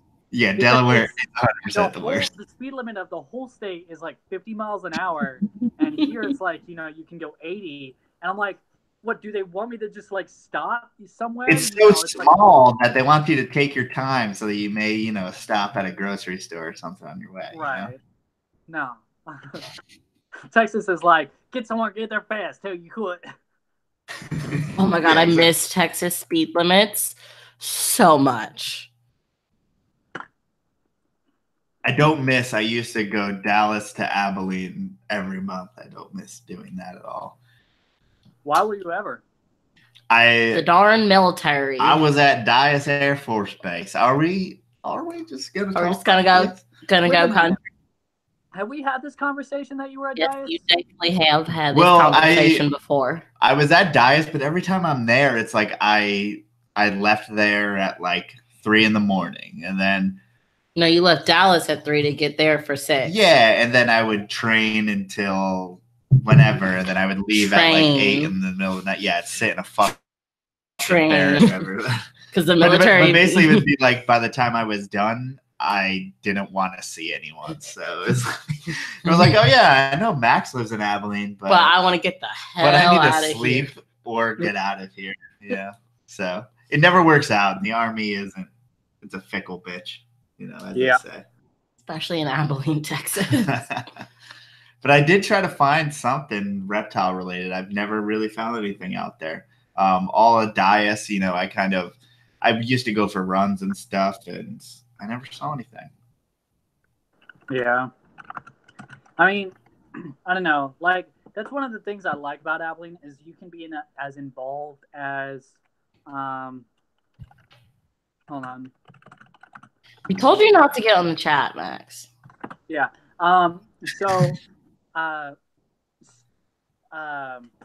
See? Yeah, Abilene is as involved as you want to be. Like with Dallas, it's like, man, I want to go to Taco Bell. Let's drive half an hour. Here everything. You can go 5 minutes. You're wherever you need to be. 15 minutes across. Everything is so condensed. Like Dallas, it's like let's drive an hour and a half to go. Still be in Dallas. Yeah. So tell us about your primetime herping spots. Primetime herping. So latitude 31.9. No. A mile marker. Yeah, I love to go to Arizona as often as possible. This past year has been really weird because it's gone kind of straight from winter to summer to winter again. And you haven't really had a spring or a fall. So the herping season here has sucked, and in Arizona has sucked. And, but I love to go to Arizona. Yavapai County is one of my favorites. Trans-Pecos, there's a lot of really good species there. As far as numbers go, I mean, like if I'm just trying to get out and go herping, I'll usually go just north or just south or just east or just west of town. See what I did there? Yeah. Thanks. And, I'll usually go just a little ways out and just kind of cruise some of the dirt roads. And, I do a lot of pattern surveys. So that way, if we end up finding a den site, we want to know its population, are they starving? Because there's too many, are they growing? There's a lot of snakes that, we can find year after year. So your herping interests usually revolve around rattlesnakes in one way or another? A lot of them, yeah.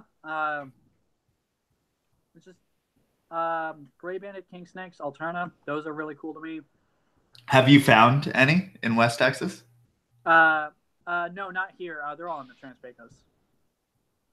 Oh yeah, that's more West Texas. Yes, in West. Well, Texas. that's what I call West Texas, at least. I don't know. We call anything West Texas. Well, like where you are, people don't realize that that's like Central Texas, but we call it West. We Texas. call it West Texas. Right. So when everyone asks where Abilene is, I'm like, it's the buckle of the Bible Belt. It is like the Jesus town of Texas. Like everyone knows it to be. So. Yeah. So. But I didn't realize the rest of the world. A lot of stuff. people know about Abilene because of the college there. I didn't know that it's like a thing people knew about. Christian, so yeah. Here's the only reason people go to ACU. Well, it's not the only reason. Oh, she has something to say. It's not the only reason, but it's a huge reason with a lot of people. They went to Christian colleges. They Googled it. It was the first on the list, and they go, "I'm going there." So and that is they have good SEO. Yes! California. There's been people from like Maryland, who just have come here just for that reason, just because it was the first one on the list. Wow. Imagine moving from California to Abilene, Texas. I mean, they might be in a small town. There's a Hooters there. I mean, it came with a lot of hims and haws, but I mean, they got a Hooters, so it is pretty hot. Jesus would not have. Girlfriend, she came from Indiana after she moved up there.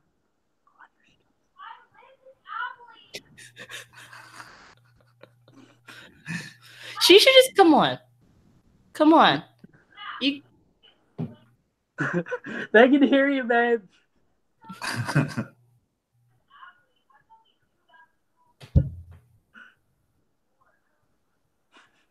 I can't really hear. Oh yeah, she cut out. But just come on, tell us about Indiana. They said they don't believe you unless you come on.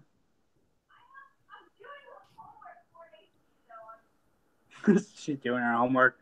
But hey, for any of the girls in the chat, just so y'all know, she has both the Alien palette and the Blood Sugar palette from Jeffree Star. Don't know what that means, but it sounds pretty serious. I know what it means. I know what it means. Eyeshadow's very intense lately. Jeffree Star's pretty intense. It's eyeshadow. Whenever you hear palette, think of eyeshadow. I thought we were highlighting. I thought that's that. Oh, how did Palmetto highlighting? Excited. The Palmetto and palette, yeah. I would have to say though, there's actually only pretty much ever one girl in the chat, and she's awesome. But the girl representation is very. That's low the reptile hobby, I guess. In general, I mean, honestly, my analytics, yeah, I'm very male biased. As far as who watches my stuff, and I don't know. Like, I'm not sure if that's good or bad for me. Just because you get some of those girl YouTubers, and I think we fall into similar camps to where, like, my analytics, I mean, I'm 70 to 75% male, but I think it's because, like, we don't do we don't play to a younger audience. We don't play to. But I'm a girl. It's hard because I thought just me being a girl would help. I guess I'm not the right type of girl. No, but like a lot of the videos alone, or like Max does a lot of the videos alone. So I feel like, and we come from a perspective, I guess we can't help but to be males. So I guess, right. And in general, are male. I don't think you're like a lot of young girls. But I don't think you do anything to purposely appeal to male. You know, I don't think you're just like male ions, but it just kind of happens. Are you sending out male ions in your videos? No, but I mean, like, we don't. Like younger girls, I feel like the generation coming up is much closer to 50-50 than what the older group is. And my demographics go from like group. Usually from take all my testosterone out of my beard and I rub it out like dandruff.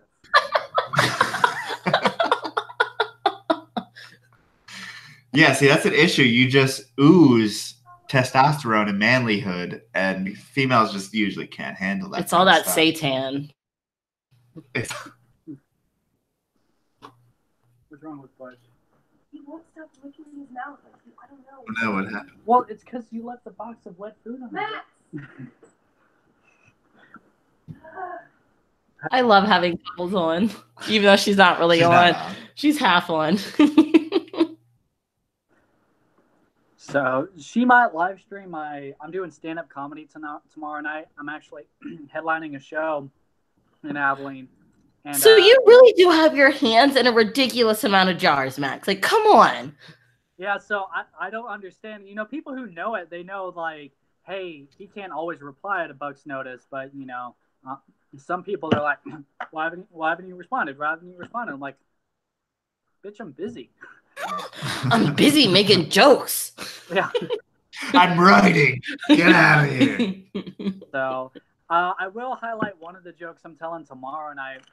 I was in Best Buy with my girlfriend. She was she was due for an upgrade on her phone, and this woman walks up with a cane, and she has a marijuana shirt on. This woman's like 85, and she walks up and she's like, I was like, haha, nice shirt, and she was talking to the, you know, whatever, and so I decided to, like, you know, tell her nice shirt, and she was like, oh, cool.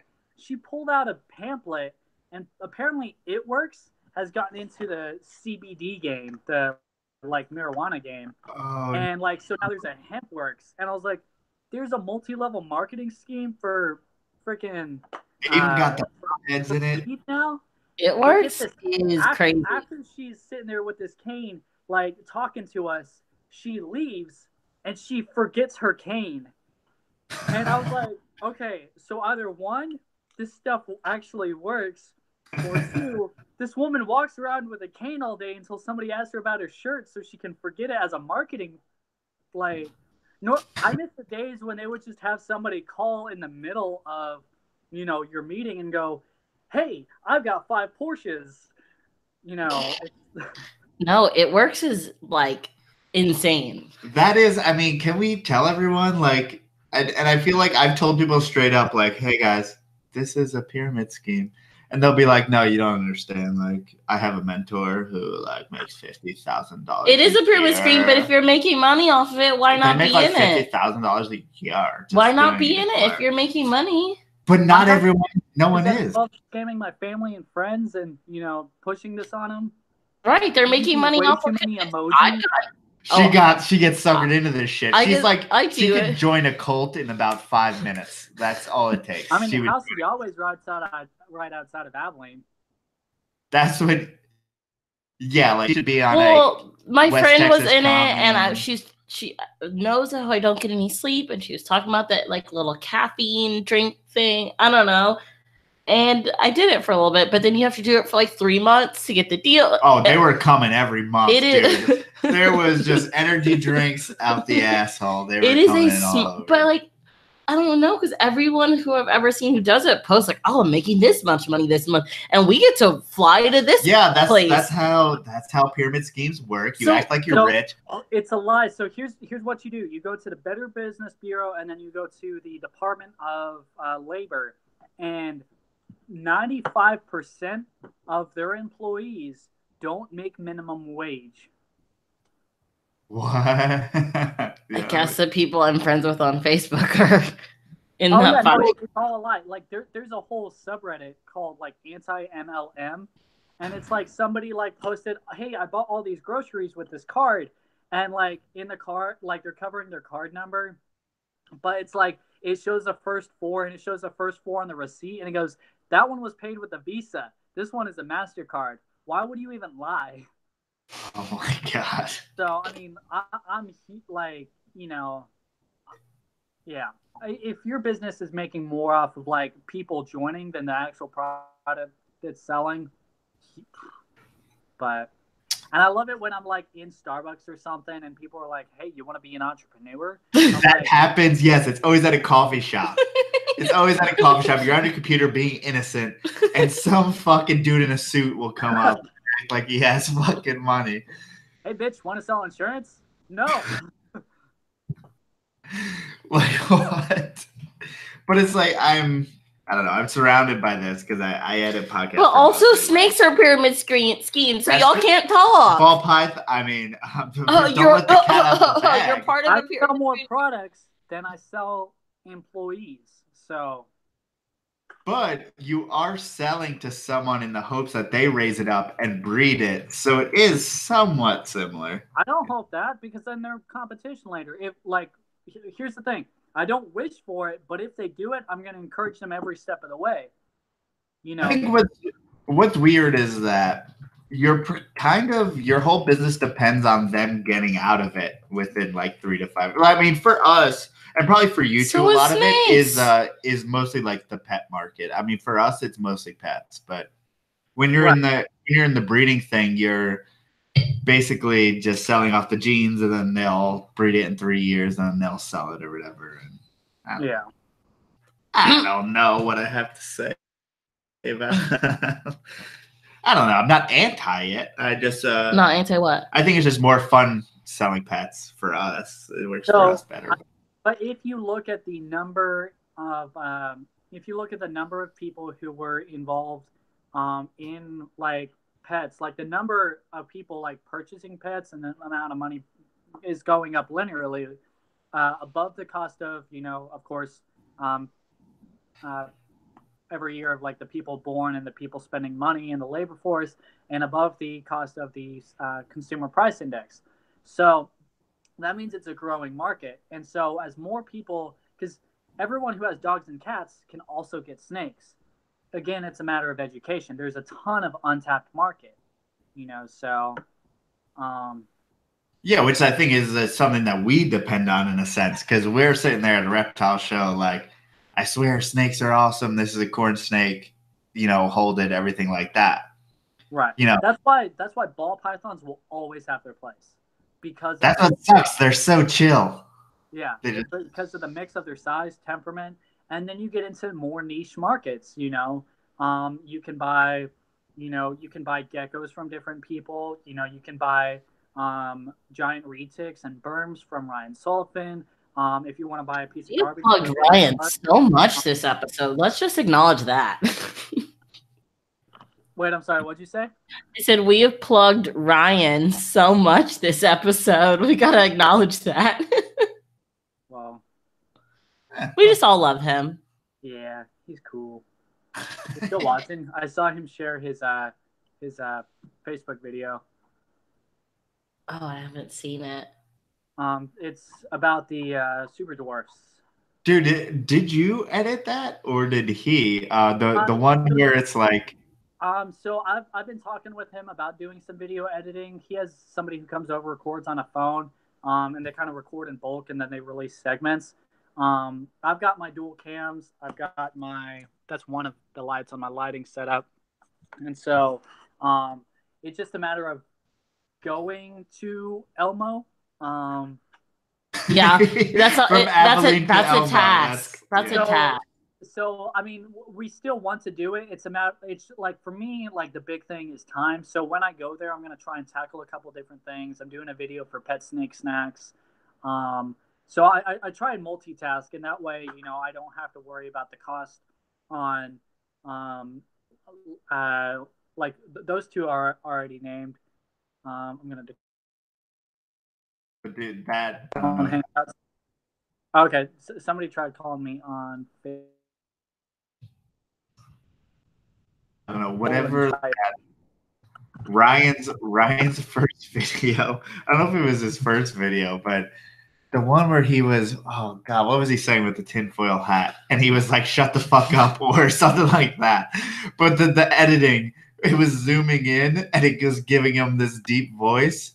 And dude, it was just fucking killing me. It was the funniest thing I've ever seen. Get your shit together. Yeah, that's what it was. Get your shit together. And he's wearing like a tinfoil hat. And, yeah. and dramatically zooming in. And it's fucking hilarious. It's funny. I want to like tell people like, hey, if you want to watch this video that we're talking about, go to his Facebook page, except I don't know which of the 10 Facebook pages that this video is posted on, because Ryan has 10. Send him to his YouTube channel. So sorry, go to Ryan the Ivory one. Is that his? Well, that's the one he's commenting on here. Right now, so I don't know if, again, I don't know. This is what happens when you have no filter and you get banned on a lot of Facebook accounts, and so you gotta have 10. Wow, we love you. I am not. I'm just telling you who Ryan is as a person. Like, I'm going to change Ryan, but I'm gonna make him a little advertiser friendly just for the fact they'll get them in recommended, and you know the algorithm, Joe. Yeah. Yeah, Ryan's not friendly to any algorithms. So another thing I really want to show off. Let's see, I gotta go back. I want to do a couple of different effects. It didn't like the effects. Just dropped us off. What is that? Sorry. That's a Gucci king snake bag. I'm looking at There's also a demon. Is that Satan? I think that's Satan. That's Satan. You have Satan in your house? It's a big loaf of Satan. Sorry, I've got to convince my brother that I am actually in a stream and to stop calling me. So Ryan the Ivory one isn't. It's just the one he's commenting on. That's his personal His actual one is the Ivory connection. Anyway, this is one of the effects I want to do for one of his videos. It's just, you know, those little glitches. Yes, please. Mm-hmm. Please make him. I mean, there's tons of different things I want to do for his videos, and tons of stuff I've been playing with. Oh, sorry. Now I'm watching a stream where I'm just like moving it everywhere. Yeah, it's weird to watch yourself. We just scroll it down so we can't see ourselves. It's weird.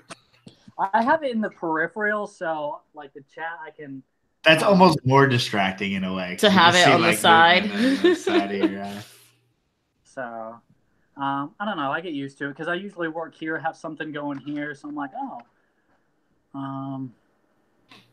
So I was wondering what, and just so I can guide the conversation to Snake/YouTube, but what are kind of your hopes, plans on the future of, say, YouTube? I would love to travel more. So definitely tackle more of the Venom stuff. So I'm excited to talk to CrowFab, Spencer Green. I would love to go, to the Kentucky Reptile Zoo. We want to go there too. Let's see. Let me get this straighter. There we go. So yeah, definitely traveling more. I've got family over in England. I'm trying to go see again. And there's some cool stuff over in Europe I'd like to see again. Just with having family over there, their time's kind of limited. Just being 82 and 83 as far as my grandparents are concerned. So that's definitely primary. There's also the I forget the name of his business. Texoma Reptiles. David, he goes and he takes photos of bears in Alaska. I would love to take photos of bears in Alaska. So he really turned me on to that idea. So I would like to do a little more traveling. I would like to dive deeper into different things. One of the things I'm going to work on right now, and it's something I've avoided doing, but making a reptile tank setup or a reptile like how you get your snake and how should you set it up. It's such a generic video, but I just need a reference for when I sell a snake. I can go, hey, go watch this video, and so more to help other people out than myself, and I can address what I do and why. I'm trying to dive a little bit deeper, definitely up the quality and a lot of different things, spend a little more time on it. Right now I'm comparing Reptichip to Pro Coco to Coco Block and to, of course, Reptibark, because everyone mistakes it and goes to Petco and buys it.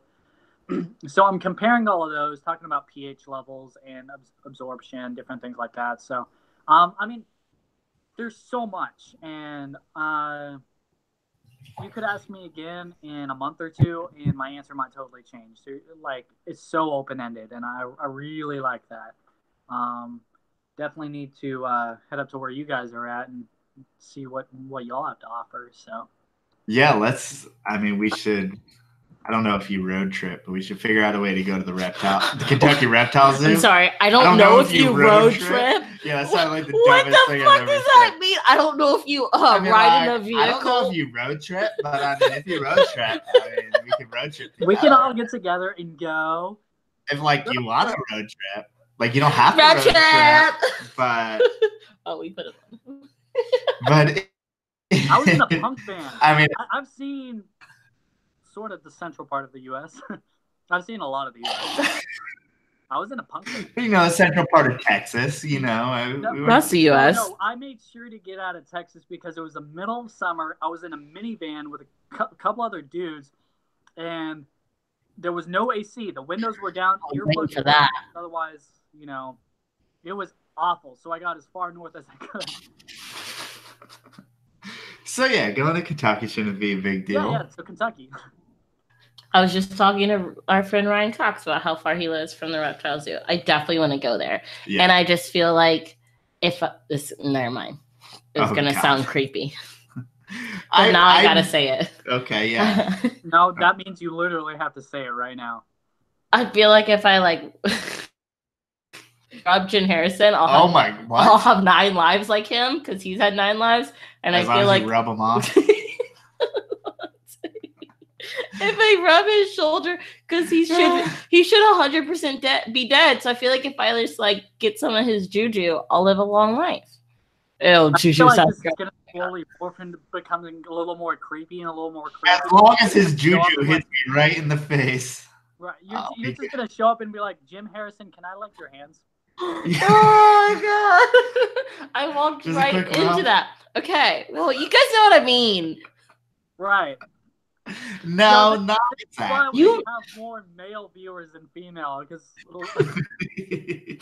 except our one female viewer is on the same level with that stuff, so it's okay. But okay, Jim Harrison, if you shameless plug of ourselves, if you haven't listened to our podcast with Jim and Kristen, he details the many times he should have died in his life.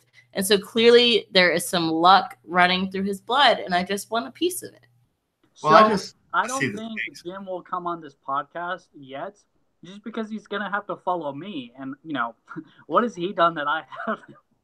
Well, no, I was saying he's already been on. That's what I was saying.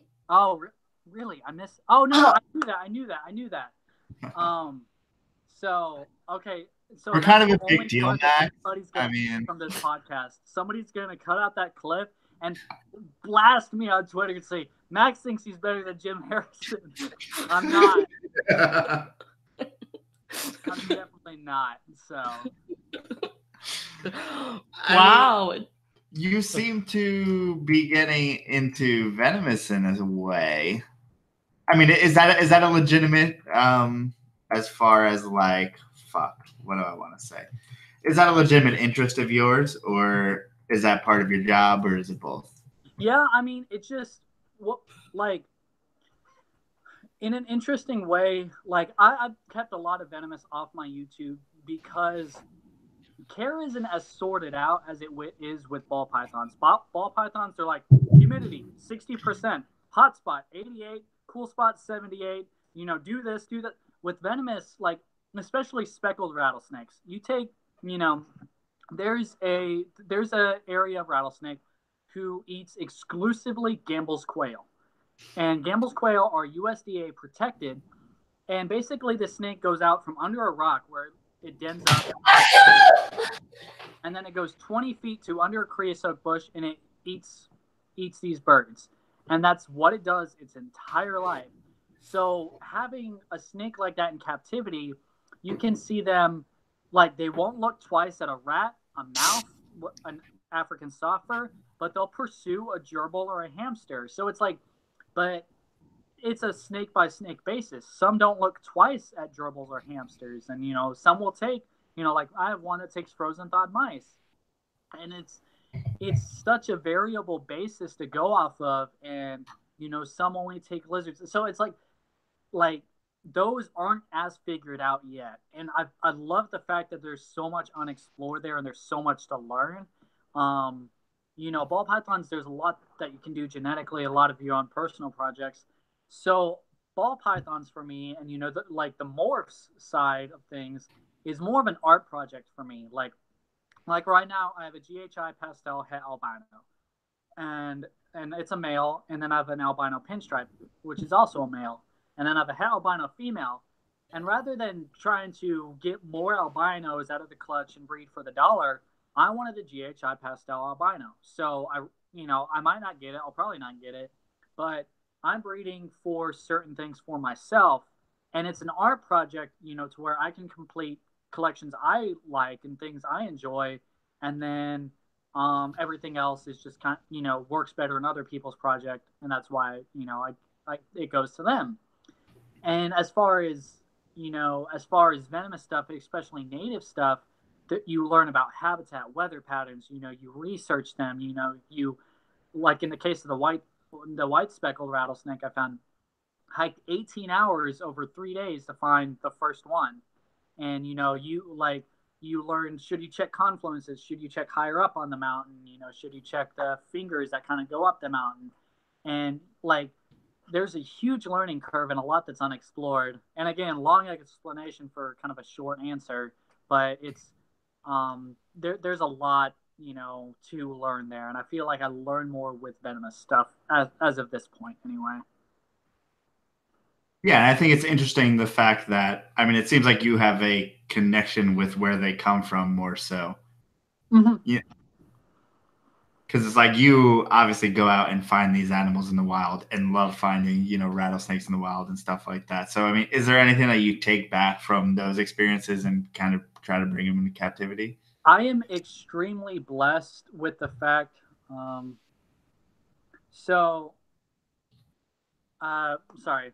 extremely blessed with the fact that I have somebody who's been, doing it for 16, 17 years, who has showed me the ropes, showed me everything, showed me some of his favorite herping spots, and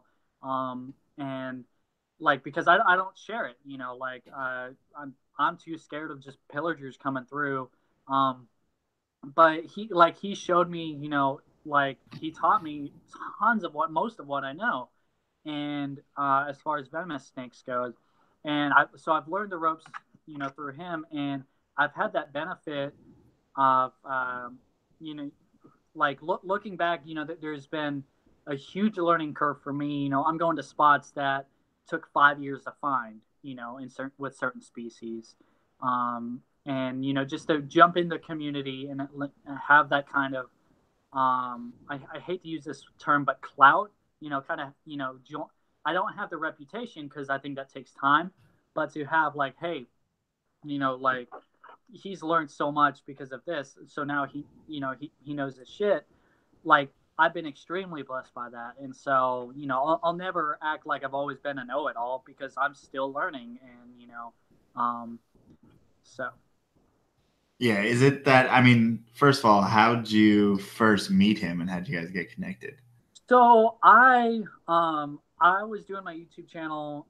It started out on my iPhone. I was recording little videos, and I was really really warmly welcomed by a lot of the people. I used to have Truly Blessed Barbershop who would cut my hair once a month just for putting them in a couple videos. DubiaRoaches.com sponsored me for a bit. And it just those people who took a chance on a small creator, not everyone gets that. And don't get me wrong, I'm still a small creator, but but I had nothing. And so I originally just wanted to go film his venomous facility and learn a bit. And he said, well, why don't we go out herping together? And then he was like, hey, I need a tiny guy who's less fat than I am to crawl under houses. And you fit the build. Right. Which it's so funny because on a lot of my rattlesnake videos, people go, how can you fit under there with balls the size of watermelons? All the comments just talk about how big they are, and I'm like, okay, thanks. Proof. Whip them out. Hold on, let me grab my hook. But yeah, no, it's that. So we ended up talking in person the first time outside of a bar.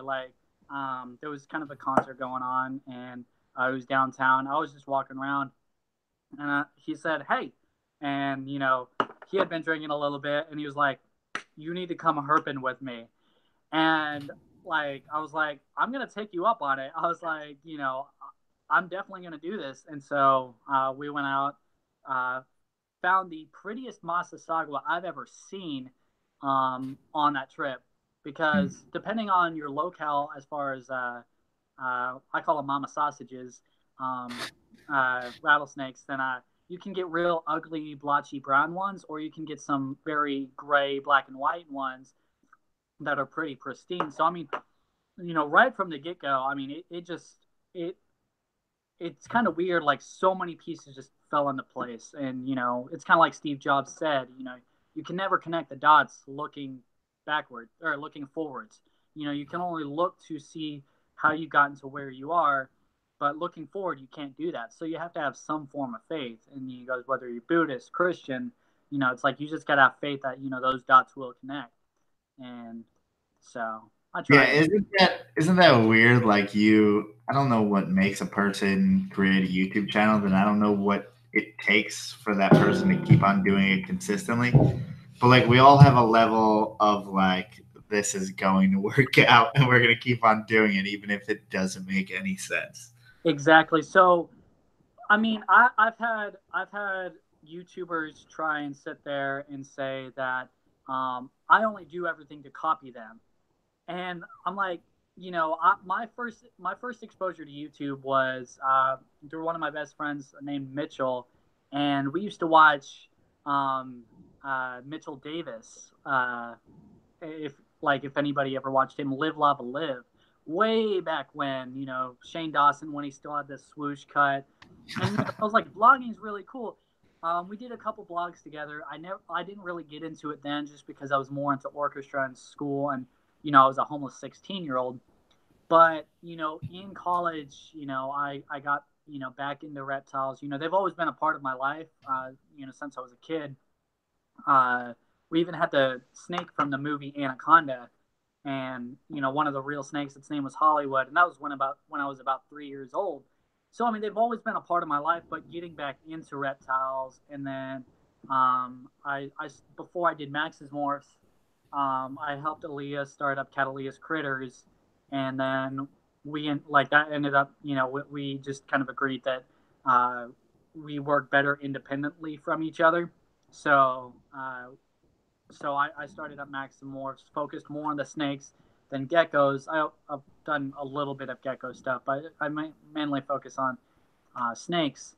And then as far as the YouTube channel, there was a couple people around me vlogging, and I started looking into it.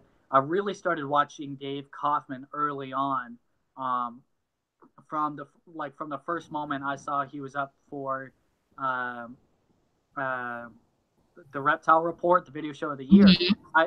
I went through and because Aaliyah was up for it, and I watched everyone else's, and I was like, hey, that's how I discovered his channel. I was like, this guy's cool. And then when I met him here in Texas finally, I saw him up at Tinley, and so I mean, Dave Kaufman was definitely an influence. But yeah, so I mean, I saw how everyone else was making videos. He's not the one who says I copy him, but I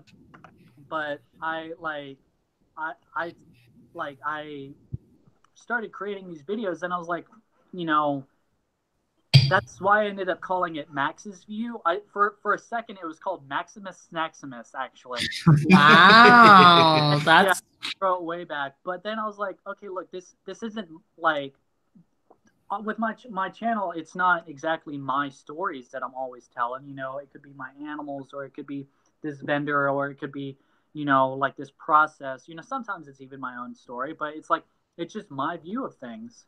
And drop it, good boy. And that was my dog. He's a cute dog. Oh my god. So but yeah. So cute. But I think that's an interesting point, as far as the fact that, I mean, everyone, as far as YouTube, you start copying people. I mean, that's how you start off until you find your own voice. I mean, to a certain degree, you have to be influenced by people, and you need to have that style at first, but then you kind of move on from there. I don't know if you experienced right, the same and you create your own niche, and I mean, it's like everyone like everyone and their dog did a video room tour. I did that, and then everyone did a feeding all my pets. And and I was like, okay, I'm not gonna do feeding all my pets, just because most of my pets are snakes, and so it's like it kind of gets redundant after so many animals. I won't talk about the one I'm gonna do in relation to that, just because I want to have it first, and then people can copy me. But it's an offshoot of that. But it's like there's so many avenues you can take. But yeah, like people definitely influence people, but as far as I really hate calling myself a pet tuber. Even I'm not, and the reason of that is just because that community, like if you've seen a lot of the drama, it can be really toxic. So yeah, I make animal-based. They're also not males like us. Let's be honest. Most of them are not males. So I mean, I'm not saying that you and I are hot shit. I think you're hot shit. You're cool, but it's like there's so much backstabbing and drama in that kind of like small knit community with each other, and it's so stupid. At the end of the day, rising waters raise all ships. We should encourage each other. Like I'm not gonna say turn around and be like, I don't even know why Joe does his podcast. This, or like, I got a DSLR and then, Aaliyah got a DSLR after. It's like, so what? Fantastic. That means each person gets their own vehicle. Like I walked around, I'm working on a Vice promo for Sean for the Herp shows. And I was walking around and I had my gimbal and it stabilizes footage. It makes it look smoother. It takes away that handheld look. Danny Mendes saw it, Mzotic saw it, Aaliyah saw it, Zoe saw it. I mean, it's not a small thing that I'm carrying around, and I would love for them to, go out and get one. Like it's not like I'm gonna be like, well, I had it first, And guess what? Filmmakers have been using gimbals for years now, and before that, they were even studying the reptile community, and like a ton of bloggers don't do that. Like Peter McKinnon, I love Peter McKinnon. And it's if he turned around and goes, watches all the time. Him and Casey. What's up, guys? It's like it's so, and like I mean that's just kind of a toxic attitude. Like I think if your niche, it boils down to if your niche is what that person's looking for, they'll keep watching you because the numbers say that people will boil down and end up watching a couple of YouTubers that are their favorite. They'll watch some of the other videos, but in the end, it's story over quality. And so, and like, that's why that's something I preach as far as, doing my production stuff is it's always story over quality. And I can tell that story with quality, but that's off on a tangent. But like, it's that kind of toxic, he said, she said kind of talk. It got so old so quickly. And I mean, that's why like the rock star attitude kills things for me, like kills people for me. So like even like no matter where anyone stands on Brian Barczyk, if you walk up to him at a show, he will talk to you. And I was impressed by that aspect of him. I'm not gonna talk like I don't express my view on Barczyk one way or the other. Again, I'm a moderate. And I don't feel like that debate. I feel like that is beating a dead horse, and I'm vegan. So, but it's like, like you find out real quick why somebody does something. If they do it for the passion, then they'll stick to it. And that going off of what you said, I think if somebody loves what they do, they'll stick to it no matter what. The money comes second. Like the time and the hours and stuff that you put into it, that I put into it, nobody sees that. And or few people see it, few people understand it. And those who love what they do, they'll stick to it. And, like that's why I have a fucking policy. If they want to just sit there, run their mouth, gossip, different things like that, I spend no time on it. So yeah, I think it's weird probably for us because we don't even.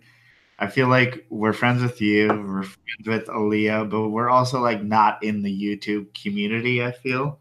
Yeah. I don't know if that's intentional, unintentional. I don't care, but it's like we haven't played that game from the beginning, so it's like it's just we're just hanging out basically. Right, and I hope I didn't phrase it in a way to make it sound like I have animosity towards Aaliyah. Oh yeah, you know, we just, I mean, we dated, we had a business together for a while, and we don't now. So I mean, like she was just somebody who, you know, like was around in the beginning of my channel. You know, I was a little bit of an influence, so I always wish her well, and you know, like, but the minute, you know, even if it was Aaliyah, like if she started to backstab talking, you know, like just the kind of attitude that you see and she's been a victim of, like if I saw that, I don't acknowledge it. I don't, you know, I'm not going to clash with her publicly. You know, the WWE says controversy creates cash, but I'm not going to, you know, I'm trying to think of somebody. I like making Bob Clark jokes because, you know, don't have mites on your table. That's quality of animal. That's not the person. I don't know the guy. I don't care. But, well, I do care as far as the animals are concerned. But as far as his name goes, you know, that's I think that's weird, especially because I don't like to talk shit about anyone, but if there's a convicted dog fighter that we're not, please don't get into this again. Please don't get into this again. Stop. Is at the same Reptile show as you? Then yeah, I think you have every right to shout them out. Oh, was he there? I'll talk to him. So it's like, yeah, I understand. Like, yeah, we're all civil, we're all cool, but Sweetwater, Rattlesnake, Roundup, people like that, you know, there's things that we have to stand for. If you want or else you're standing for nothing at this. Right. If you want to debate the topic, I'm there all the time. But if you're a shit stir, then like people find those kind of people out all the time. You know, like if I say anything negative, it's gonna have merit and it's gonna be on topic. It's not gonna be on the person. You know, unless it's like excellence is not that person was. So, you know, like if somebody's consistently doing bad things, then I'll say, hey, this person's consistently doing bad things. And I'm not going to sit there and pretend that I've been perfect. You know, I've had screw ups. I can only go into so much on this topic, but I've had a bank hiccup where I deposited into an account and then it didn't show up and in their account.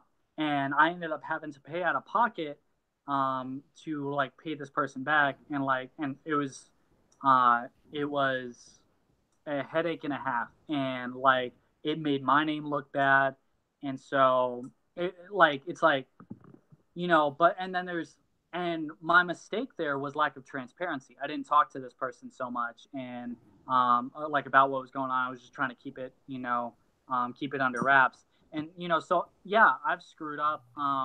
That has nothing to do with this FBI case. That, by the way, I mean, it's just like you have your hiccups and you have things that go on, like so every so often, and you know, you just kind of like everything I do, I try and do the best I can, and you know, I would say my biggest weakness is definitely time. Time, you know, well spent, you know, like time put and. It gets really disheartening when you put so much time into something and to just kind of watch it fall. So, and you know, that's happened, or it sucks even worse, you know, and I'm sure like I know you've definitely had this happen where you're sitting on something and you're like, I know this is going to be so great. I just need the time for it to pan out. And you're so impatient and you're like, damn, I'm one of those young, probably liberal millennials who just wants everything right now. And you're like, yeah, I kind of do, but that's, you know, it's not like I'm going to not work for it. I'm just like, I just want to eat sometimes. Yeah. Let's pay rent this month. I'm not asking for too much here. I think my parents in 76 got a mortgage when they were like fucking 12. So what's going on here? Joe, I don't know like what words you said to get me so fired up and like passionate about this. Like, I don't like fake people. And please don't. You're gonna light a fire. So no, it's like it's huge for me for somebody to be authentic. That is the biggest thing for me. And I mean, a lot of people who have quarrels with me or have had them don't talk to me in person. They're fake to my face, or they just don't talk at all. And I mean, like, if you're doing what you're doing and you stand for something you believe in, yeah, you're gonna have people who don't like you. But it's, like, situations, like, I think typically when somebody approaches me about a situation, I can get it resolved, and I'll be the first to admit when I screw up. Yeah, I agree. I try to be as objective as possible and give people the benefit of the doubt, unless they fight dogs. Right. You do that. Fuck you. But I'm proud of you for how calmly you said that statement. Well, no, it's true. I mean, everyone else can do a few bad things, but then again, that's a repeat offender. That's also something different. So someone who does something once, makes a mistake, learns from it, that's understandable. So, I mean, and like, here's the funny thing. I'm a Christian. I believe in forgiveness. And people are like, man, Max, you're a Christian. You have a mouth on you. Well, yeah. I believe the message behind someone's words is better than, like, the actual words themselves. So I can be joking around with my friends and be like, you fucking suck, and be nicer than some old Christian woman who goes up and says, bless your heart. So I think it's definitely the heart behind the words that matters a little bit more. But yeah, I believe in forgiveness, but it's like, I believe in accountability. Mm-hmm.